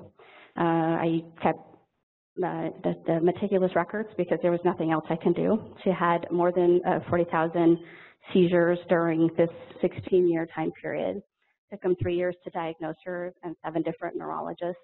She tried and failed 26 different therapies, everything from diets to devices to medicines to cockamamie things that we were just going to try because, damn it, we don't know what else to do.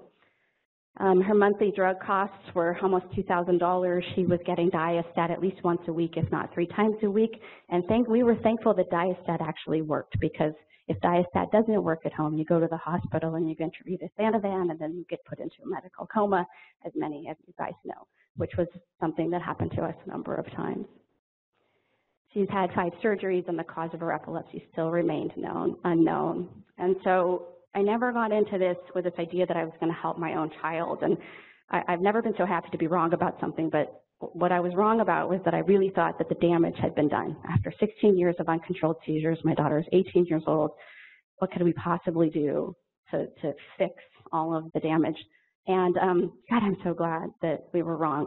I was doing a postdoc in the lab, and the lead researcher, my PI, said to me, he said, you know, how's your daughter? And I said, oh God, she's a mess. She's having 300 seizures a month.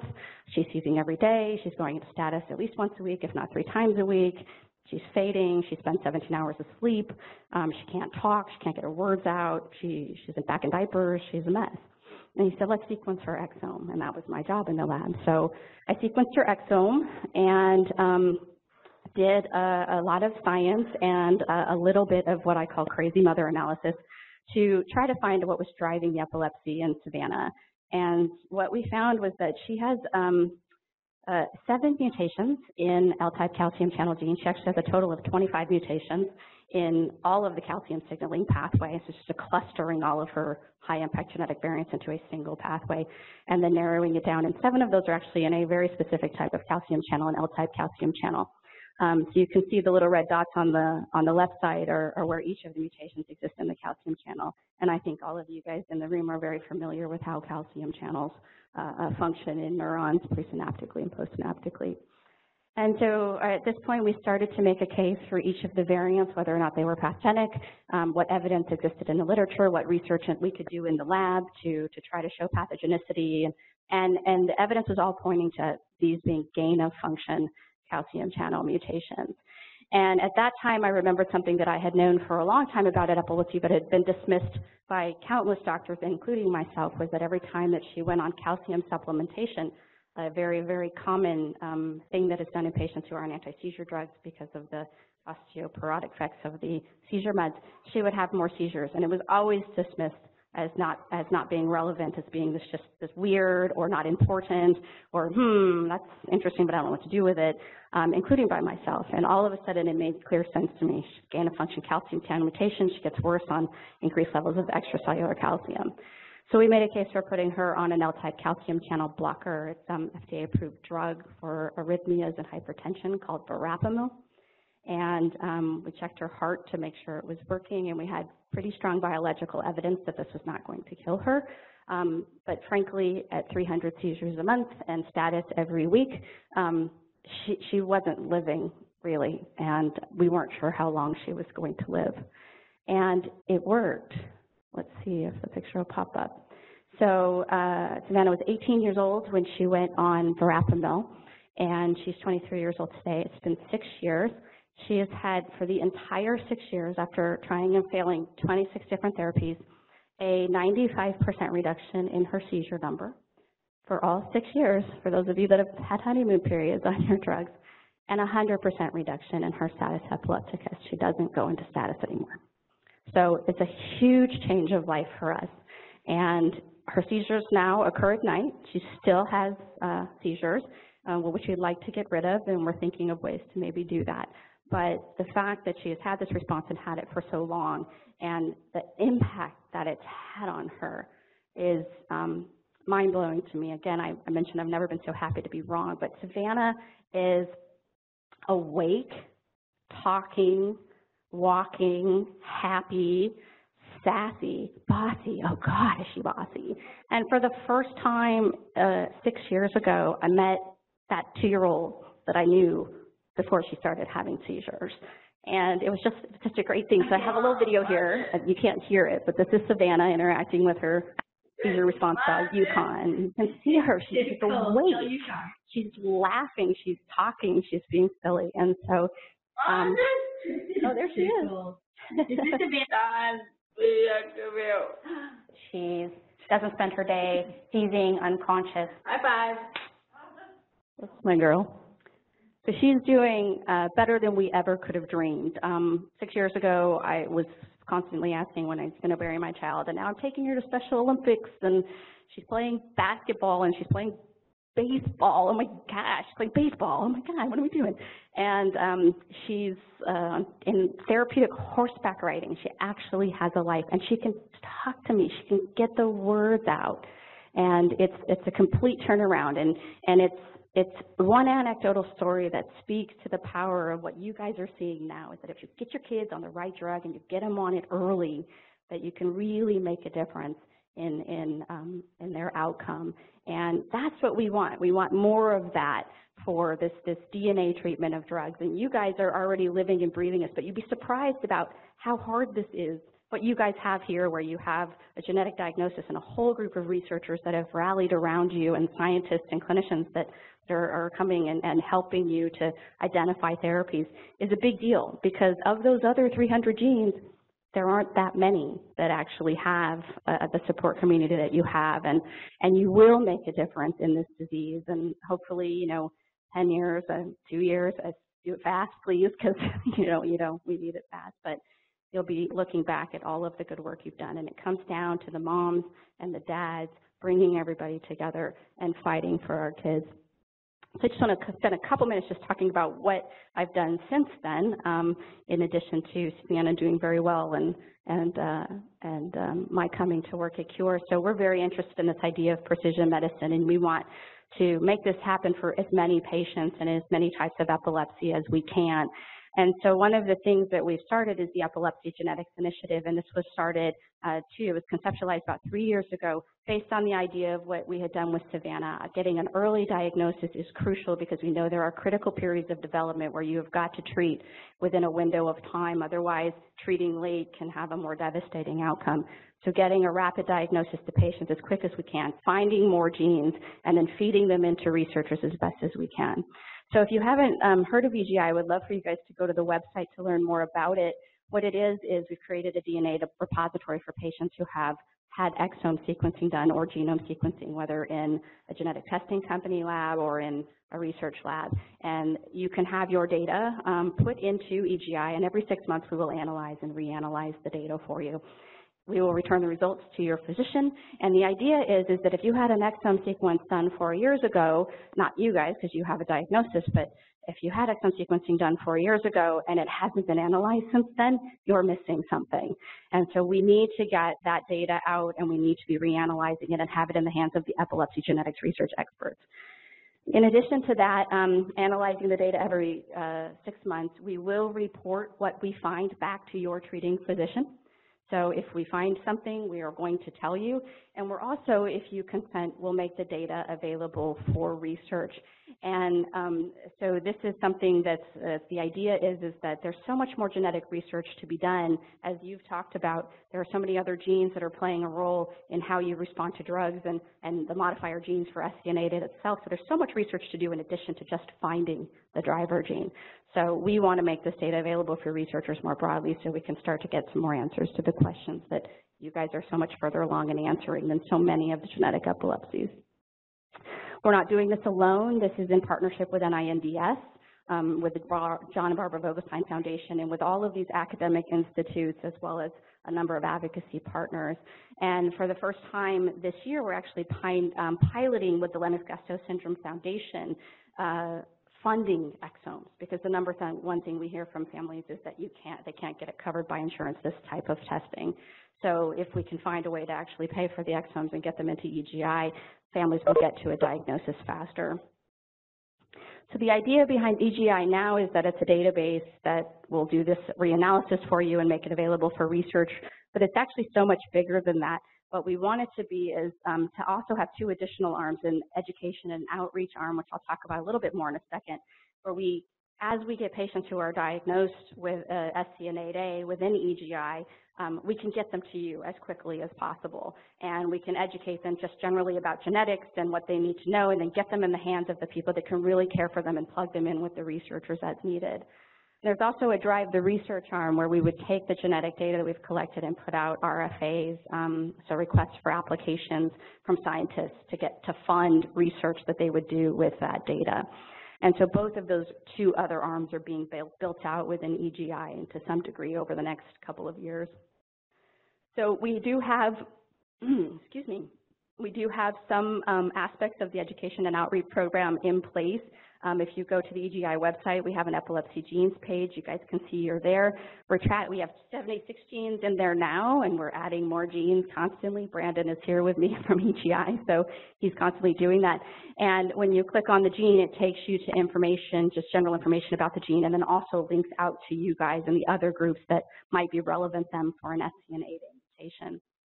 And I'm really happy to report that I just came from an EGI meeting earlier today where we had done the analysis of about 87 patients who had epilepsy that had not received a diagnosis. They had variants of unknown significance, or they had no diagnosis from their exome. And from those 87 that went through our analysis pipeline, we've identified 2 now that have SCN8A mutations in an exon that's not currently covered by the genetic testing companies because it's been controversial about whether or not it really exists. And so EGI has been able to establish that this exon in SCN8A does exist and is mutated in multiple patients. And we're now going back to report this back to the families and working with the genetic testing companies to include this exon in sequencing as they move forward. So we had a conversation today about what the possibility was for more patients if all the companies started screening through all of their exomes for this exon that they haven't been looking at. What would that mean for the community? So you guys might be getting some more people coming your way for sure. So we're really excited about this. It is working. We also think we've found a new gene in EGI. We have 3 families now that all have a somewhat similar phenotype and a mutation and a new epilepsy gene. So it's working and it's exciting. And if you have patients that don't have a diagnosis, for those of you that are clinicians in the room, they can be enrolled over the phone remotely. You can become an enrollment site, and it is working. And then for you guys in the SCN8A world, you know, it's very important because now we can pass them on to you, and they can get the support and help they need right up front, so no time is wasted for these kids. And all of this came from, you know, we've stood on the shoulders of the people that have come before us to help build. You know, Cure couldn't have done what it did without the mothers and fathers that came before it, and I couldn't have done what I did without Cure, you know, coming before me. And now you guys are taking this on, and I feel like I'm passing the baton. Can I retire now? And I feel like I'm passing the baton to like the next generation, but I'm happy for the day when you guys will look back and say, we affected change in a meaningful way. It wasn't fast enough, and it wasn't enough, but the journey that we had to go through is not the same journey that patients today are having to go through. And we're going to beat this. We've got to cure this. There has to be another day where parents are not waking up their kids in their beds in the throes of a generalized tonic-clonic seizures, where we're not in the hospital all the time with our little ones, and we're not, you know, burying them at the frequency that we are. And I want to see that day because I've lived it now for 21 years. So I'm honored and humbled to be here. Go check out the website for EGI and send us your patients, and we will send you them back with a diagnosis as they get them. So thank you for having me.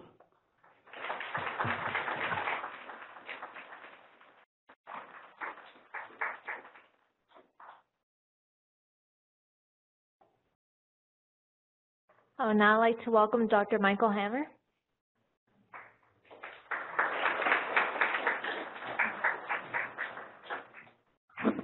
Thank you. It's a real pleasure to be here. We're going to try something a little different. I'm going to introduce Alex Encinas and Christian Magallanes, and they are part of our team, and I want you all to get to know them, and they're going to be reaching out to you. And I'll explain how, but we're going to try and do a demo of the latest beta test of some of the things we're working on our website. So I'm going to show a couple of slides, then Alex is going to take you through what Christian is going to be doing over there on the computer as if you were the person on the computer. And then we'll go back to a few more slides, and I'm going to give you some of the results of the survey that we just ran, which is really exciting. And maybe we could have the first couple slides here. Okay. And you can get ready to do the web. This is really directed at the families. The power we have as a group, I'm sure we've already gotten this message tonight. We have real power to change the world. And Tracy said it right, moms and dads can change the world. So what we're really trying to do is provide a mechanism by which we can accelerate that change, and you will be the entities and the activities, the agencies by which that change occurs. And we have not yet described this disorder fully. We are just beginning to describe it. We need to see the full spectrum of symptoms that children present. We don't yet know if adults have SCN8A disorders because we're not looking. But there could be other phenotypes, which would be of great help to Xenon because they need to test their drugs on adults. But in the meantime, we're going to try and describe the children that have this disorder, all the phenotypes, the genetic variants that these children have, and we're going to be looking for associations between the genotypes, the phenotypes, and the phenotypes and the phenotypes, and describe the patterns that we see. So the next slide, I guess I'm going to turn this off, right, if I do something. I think this is the one to go forward. So I want to start out by saying we wouldn't be here if it weren't for you and for the generous support that the CUTE syndrome has provided, Wishes for Elliott.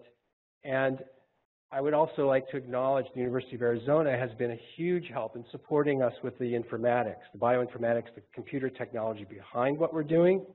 They found this to be a compelling project. Everywhere SCN8A goes, people find it compelling. 50% of the Xenon, when I went up to visit Xenon and the lecture room was full, it was palpable how much interest and excitement and dedication they had for SCN8A. It's the magical CUTE syndrome. And then, of course, I want to mention that we are now working with Xenon, and Xenon is supporting Alex in doing what she's going to do as the liaison between our website and the families directly. So we're going to try and make this as easy as possible to collect the data that we are collecting. All right, so the next slide. Oh, I arranged that. That's right. So I've just sort of told you what it is. There's a website, scn8a.net, that we've built. And the purpose, as I've sort of been describing already, to establish a patient database of genetic variants and phenotypes longitudinally. It's very important that we can collect data over and over again. We want to make it easy to go back, and you'll get reminders on when it's time to go back and add data. Generate knowledge of the natural history, evolution, risk, outcomes, and genetic basis of this disorder. Accelerate progress in development of new AEDs, anti-epileptic drugs, and treatments. And facilitate collaboration among families, doctors, and researchers. And really what we're going to talk about tonight is how we can facilitate that collaboration among these stakeholders. Okay, why should I participate? Well, it's kind of obvious, but I wrote down some reasons just for those who aren't convinced. First of all, we might be able to connect you through the mutation that your child has to other families that share that mutation, and then allow the connectivity between families with child with the same mutation, and you can learn from each other. And we already know that that's happening, even if you don't share the same mutation, but even more interestingly when you do. Provide the most up-to-date information to doctors and scientists. The doctors who are seeing this disorder for the first time need us to tell them more about it. And I know Dr. Mandy Harris has been a godsend for our community. We need more doctors out there like Mandy, and there are many others in this room that are just doing exactly what she is doing. But doctors don't always tell the patients what they don't know. I'm making a guess here. Maybe that's not completely true, and it's certainly not true in all cases. But we would like to provide a mechanism by which doctors can talk to doctors or go to a place to get all the information they need to understand what this disorder is. Provide a complete description of the highly variable symptoms of SCN8 epilepsy and encephalopathy, discover relationships between different mutations, clinical symptoms, and outcomes, aid in the design of new pharmaceuticals that specifically target your child's mutation. By building this database and understanding and describing this in minute detail, we will be aiding and providing the families and the networks that we're building will be critically important for clinical trials. And that's why we formed a partnership with Xenon.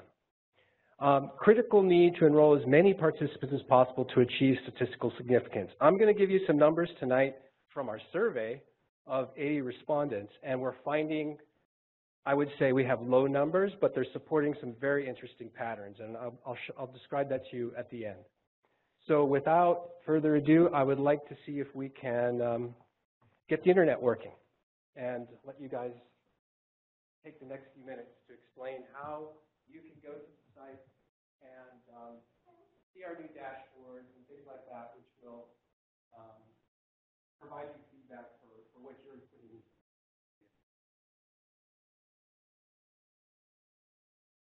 You can start describing this part right now. Okay. So the whole idea behind the registry and having a patient or doctor network is that, Well, first, as you saw at the top, when you first go to the website, if you don't have an account, you're just considered a guest. So you can see all of the public level information, stuff about drugs, information about the genetic variants that you might share with somebody else. But when it comes down to the more specifics or the more private levels, such as the family forum and getting to the registry, that requires a different level of security. So we have two levels of security. The first one is to first create an account. And to create an account, the first thing you would do is go to registry. If you haven't ever been to the site, if you don't have an account, if you're not registered, the first thing you would see, a little bit of a summary of what Michael talked about, why you should participate, what's going to happen to your data. And then at the bottom of this, it gives you the option to create an account. And this is that first level of security. So when you go to sign up, it's going to ask you for some very basic information. What username do you want to use? What's the password you'd like to use for the site? Really just creating this, this basic framework for your account.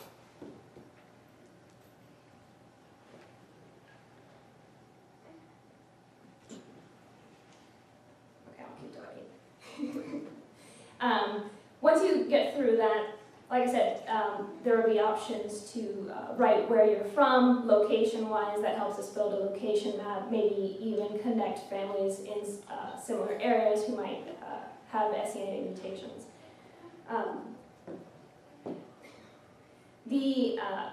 There's the second level of security, like I mentioned, there's two levels. The second level is once you've created an account, we're going to ask you to fill out a membership form. This just lets us collect data to show that you do have a relative with an A mutation. We really wanted to make sure that the only people who are able to access these private family forms or to fill out the registry questionnaire are individuals who have the A mutation.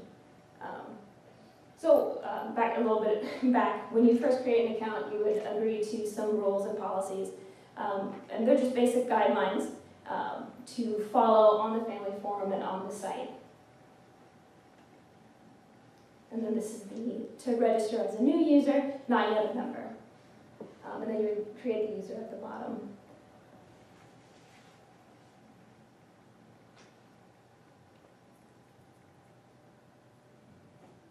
So to get back to why we have two levels of security, like I said, we want to make sure that only people with who are affected by 8A are seeing these private forums and filling out the registry. It also allows us to have different types of accounts. So we're looking to have a patient account, and we're also looking to have a doctor account. That will help us, like Michael talked about, to allow doctors to talk with other doctors and see different forms and be able to talk on a different level that maybe the patients don't need to be involved with, or maybe you guys want to have conversations that you don't want your doctors to see or stuff like that. And that would also allow for, in our registry, if we can get it to it, but it will allow, once you've filled out the registry on our site, there's a new innovative thing that we're working to do where we get your doctor to sign off and or validate sort of the results you put. And it's really just because when we go to publish these results, a lot of times it comes with a little bit of pushback because it's self-reported. That there's not, it's not coming from a scientific and or a doctor saying this is what happened. It's coming from the parents. And so the sign-off from the doctor will allow us to really just make the data that you provide to us really validated and will allow us to publish it and have that much more weight. So this is the membership form that you would fill out as once you have become a user, you've created an account. This is the membership form you would fill out, the name, your relation to the individual with the 8A mutation, email, city, country. And then it would also collect, more towards the bottom, it would collect the information about the name of the individual who has the 8A. It would also collect their date of birth, the age at which the seizure started, and then towards the bottom it also collects the specific mutation. We've built it in so you have to put in a mutation in order to get confirmed as a member. If you don't have it, there's also a box that you would check to show that you don't have the mutation, and the only difference with that is then it gets routed to us, and we would just contact you and confirm that yes, you do have an individual who's affected by 8A, maybe you don't have a report or you can't remember, but we just like to vet those out again. We just want to make sure that the people who get the access to some of these more private sections are really supposed to be there. So, excuse me, do they not get access? So you contact them, and then do you wait for the report? Or Yeah, then we just sort of have to find out the reason why they don't have the information, if they're going to get it soon. It's kind of like what you have to do when, when people contact you to get on Facebook. Okay. Yeah. So it's kind of, so then you'll get notified, and then you'll start to contact them and try and seek that information or help obtain it if they're unable to. Right. And we try to do that as quickly as possible. Christian is the one who gets most of the notifications, and as soon as we get that, we try and respond almost immediately to really facilitate to get them in and on the family forum and stuff like that. So Christian, where do we stand? So right now we created an account, and we also fill out the membership form. Once you fill out the membership form, the next step is to log in again. And after that, we are going to show you new features as a patient, registered patient with an official account. So you know where it's at. Okay. All right, so this is showing after you submitted the membership form, you have an account, you're ready to go. And so what's going to change a little bit, and these changes are very new. If you've been on the site, if you've been to the registry, this will all be very new. So when you click on registry, we're now going to be implementing this dashboard. It's very much like your profile on the website. It gives you the ability to see what questionnaires we have on the site for you to fill out, and as well as go to a lot of the other resources on our website. So if you just click on the registry real quick. And so this takes you directly to our disclosure for the registry. Basically outlines this is IRB approved, what we're going to do with your data, that we're going to keep it safe, we're not going to give out your information, it's going to be all de-identified, so your data is safe. It does require at the bottom for you to agree to allow your data to be used for research purposes. So once you hit agree at the bottom, it then takes you into the registry so you can start filling out the questionnaire. This is a very, very extensive questionnaire. We've broken it into 8 different modules. That way you don't have to feel like you have to fill it out all at once. And the really cool thing about this is you can save it, come back to it later. If there's a question you can't remember, if the data's somewhere else, you can always save it and then at another time come back, fill it out, and hit submit at that point.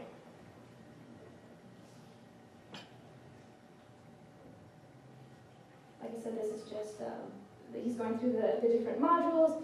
You can hit continue to go through each module all at once, or you can go back and, like I said, come back at a later time when either you have more time or you have the data available to fill out the rest of the registry. Okay, can we go on to the...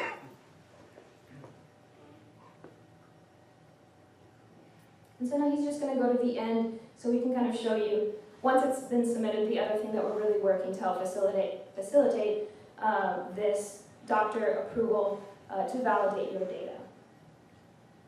And this is the last module, at which point you get to submit it. When you go back to your dashboard, it'll show that the registry is still listed under your available questionnaire. And if you open it up, it shows that it's pending approval. And again, that's just waiting for doctor's approval. This is a completely optional step. You don't have to send it to a doctor if you don't want to. This is just something, like I said, it's to help us validate the data and just make it stronger when we go to publish and give out this information. Notice the point system too. Yeah, I mean, so then by submitting these, you get points. Go ahead. Okay. The other thing is we're starting to implement a reward system. So as you fill out different questionnaires, different surveys that we have available, you're going to be awarded so many points. And after so many points, you're going to get an Amazon gift card and stuff like that. It's because we really want to make sure that you guys are coming back. The idea of the registry, we want to collect longitudinal data. So anytime something changes, we want to get an update. We want to know, did a drug stop working? Did a new drug start working for you?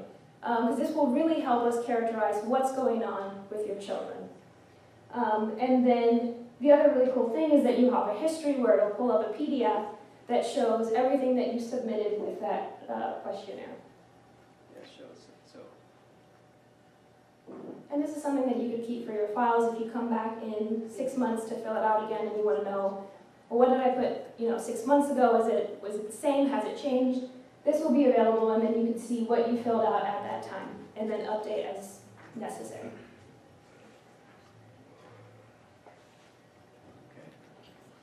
Let's go to the doctors.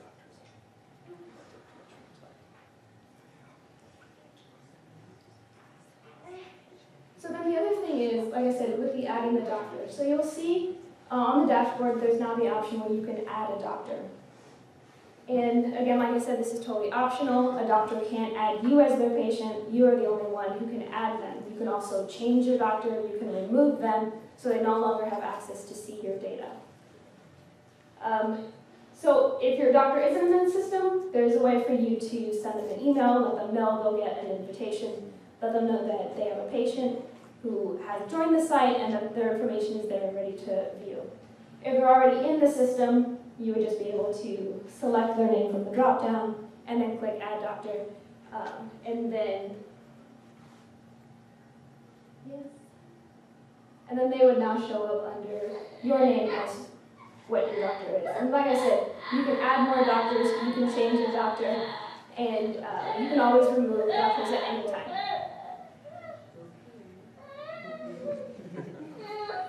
Exciting.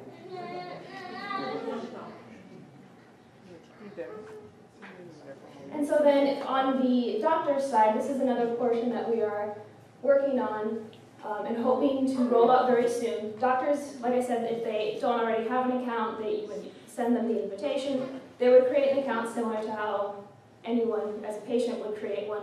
And then the only difference is that they would go, when they hit the registry, instead of filling out that membership form, they would fill out a doctor form.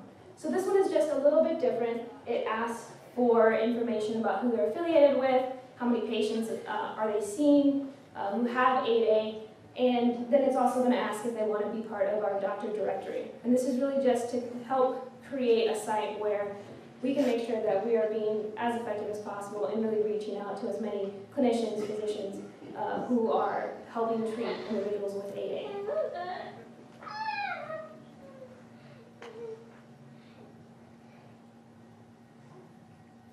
And then once they have registered,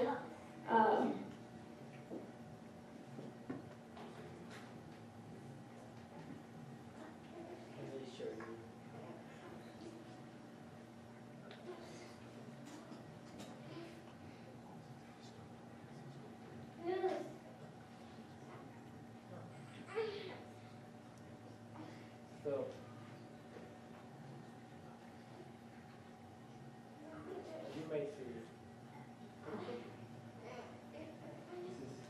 as you may see, this is an example of how a doctor can submit their data to register in your database.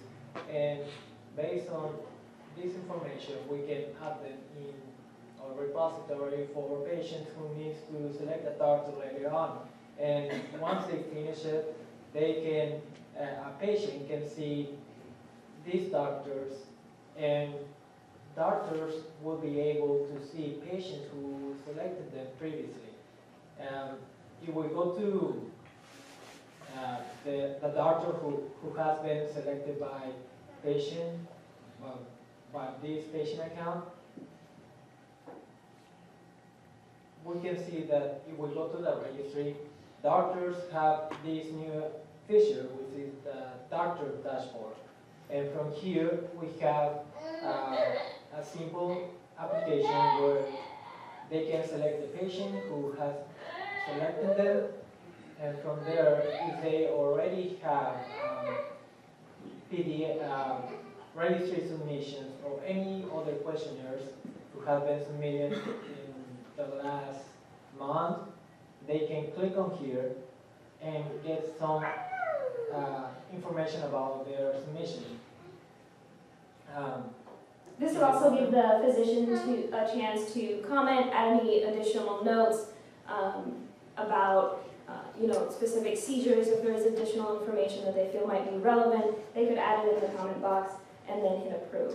And then once they hit approve on the patient end of things, when it said that you had a pending approval, it would then move down and show that it was completed and there was nothing else to do on that. Okay. All right, so that gives you an idea of what this is going to look like. If you have feedback for us, let us know. Do you have those little things to pass out? Oh, yeah. We do have some old-fashioned ways of signing up for any of the clinicians who are still here. We've got some name and address forms for you to fill out so we can add you to our doctor directory if you're not already on it. Okay, so, we better go back to these slides. So now I want to, if you notice, there was a button that said survey button on one of the menu items on the live site. So that's what we had open for 5 weeks. And in 5 weeks, we got 80 respondents, which is really great. And now I'm going to review some of the patterns and things we've learned from the respondents to our survey. We made the survey as easy as possible, short as possible, 26 questions. And part of what this will do over time, we hope, is the doctor-patient networks that we're building will be a record for drug companies or people who want to, companies that want to try to do clinical trials. We'll have these networks that will indicate, I've drawn a little schematic here. Over time, we'll see where we have numbers of patients and doctors that are treating SCN8A, which will make it easier to get these clinical trials out. And so here's the disclosure, as you already saw. Let me just give you an overview. We had a age range of our respondents for their children, 1 year and 1 month to 18 years, 9 months, a mean of about 5 3/4 years. Age at first onset of seizures, the mean was at 3.9 months, but stay tuned, you're going to see that that's conditional. Very interestingly, more males than females responded. And then when I looked at as much of the information I could find in our database of larger number of patients, that this ratio holds up, 57% males, and it's statistically significant. I've never seen this before. I'm not quite sure why we would have more males who are at least being coming to us with SCN8A. This shows you some of the spectrum of mutations that we've seen in our survey. There's about 77 of the 80 shown here. We didn't have time to add the last few. You can see some of them. Which one is the pointer? The top one? Okay, good. So some of them are recurrent. So you can see there's 6 individuals here. There's 5 individuals here, 8 here, 5 here, and so on and so forth. So we're seeing recurrent spots in the gene. Even with our survey respondents. Now, this is an interesting thing. We showed last year that the age of onset is kind of bimodal, where we had, in this case, upper 28% of our respondents, the children had seizure in the neonatal phase, so in the first month of life. We already heard that women have in utero tremors and probably what might be called seizures. So there's about a quarter or more of our patients have very, very early onset seizures, which is really unprecedented for this type of seizure. And then you see that there's a good portion. Last year I showed that this looked like a little bell curve over about 5 months. Well, you're seeing that there's an increase in the number of seizures onset around 3 or 4 months. And then we get this new little blip out here around 9 to 10 months. So I'm not sure this is a trimodal curve, but it possibly could be, and we'd like to know why there are patients with early onset seizures and some patients with later onset seizures, and we'd like to compare the phenotypes of these patients. The seizure frequencies vary extremely widely, so you'll see that this shows you a histogram. I've left the outliers. This is seizures per month. You can see out at the end of this is 600 per month, which is a huge number, but we've left out some of the ones reporting up to 150,000 seizures a month. The range in what I've shown here, other than these outliers, is 2 seizures a month to 620 seizures a month, with a median of about 40 seizures a month from our respondents. Seizure semiology and the response to meds.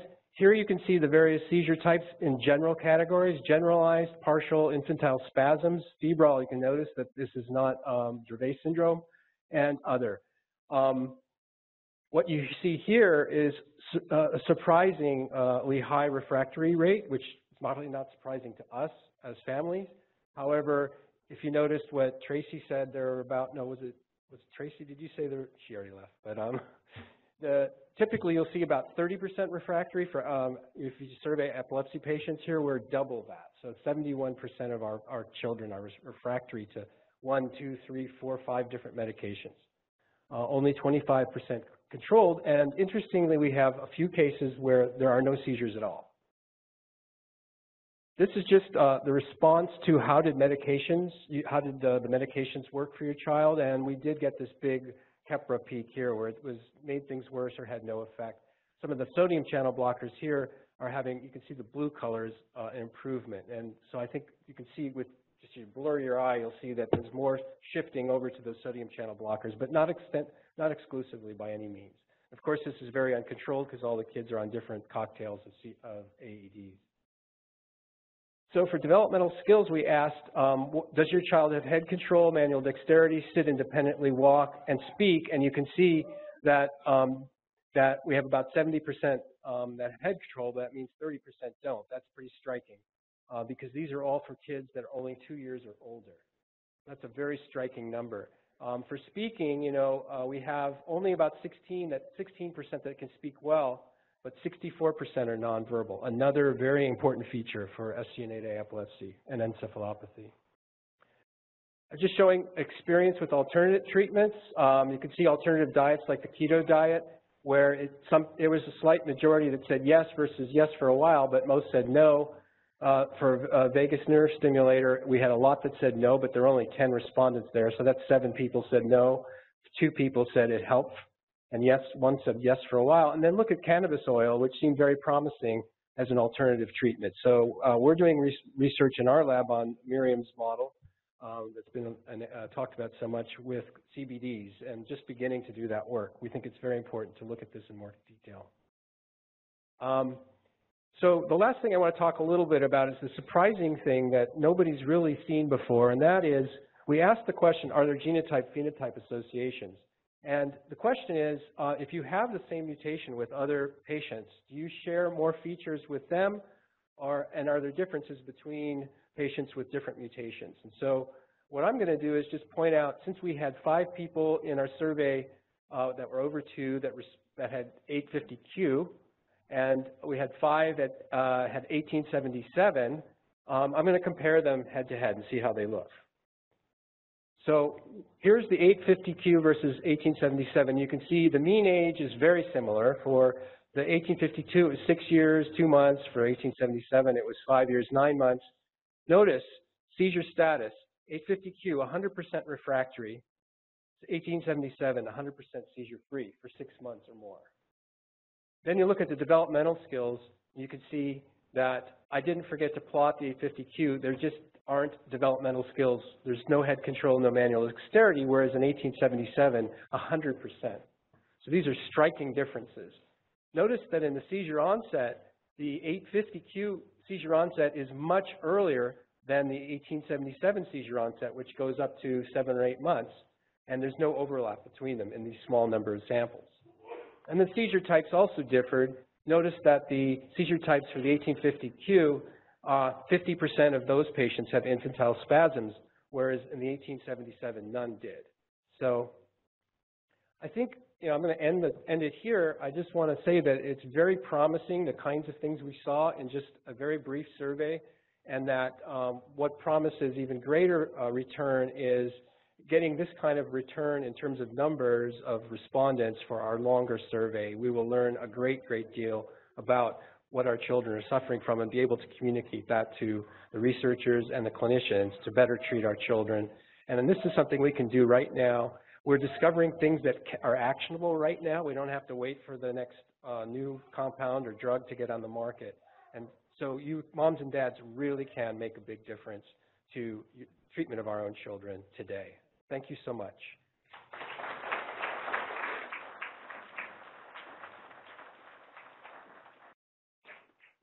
Okay, so as promised, we ran over again this year, and you guys are all still here, which is really pretty amazing. Thank you so much for staying. You want to? I just want to thank you all again for what was an amazing event. I think we always have a vision of how we think things will go, and just like last year, I feel so fulfilled and overwhelmed and excited about this community and everyone rallying together. Thank you. I know you've all traveled. You have very busy schedules this weekend. I know the convention's just beginning, and you've stayed out really late with us. So we thank you, and we're excited to see where the future takes us together. Please grab all of the goodies off the tables. There's cups and magnets and clinician guides for those of you who are clinicians. And I just wanted to end on a note about just the kind of hope that I feel was inspired in this room. I think for our families and I hope for the rest of you who do this work, both for long-term vision toward clinical trials and drug treatment, and short-term vision towards being able to talk to our doctors about options for our kids. And for also, I just want to give a acknowledgement to the SCN8A people who are in the back, who came, who we're going to be meeting with tomorrow to talk, as Dr. Pearl suggested. We need to be working across lines, so we all will be doing that. So we hear you, and thank you so much, all of you, for being here. If you were a speaker tonight, whether it was a family member or a professional speaker, we do have just a little power bank travel charger for all of you. So who doesn't need to charge on a whim, right? So thank you all again. Thank you.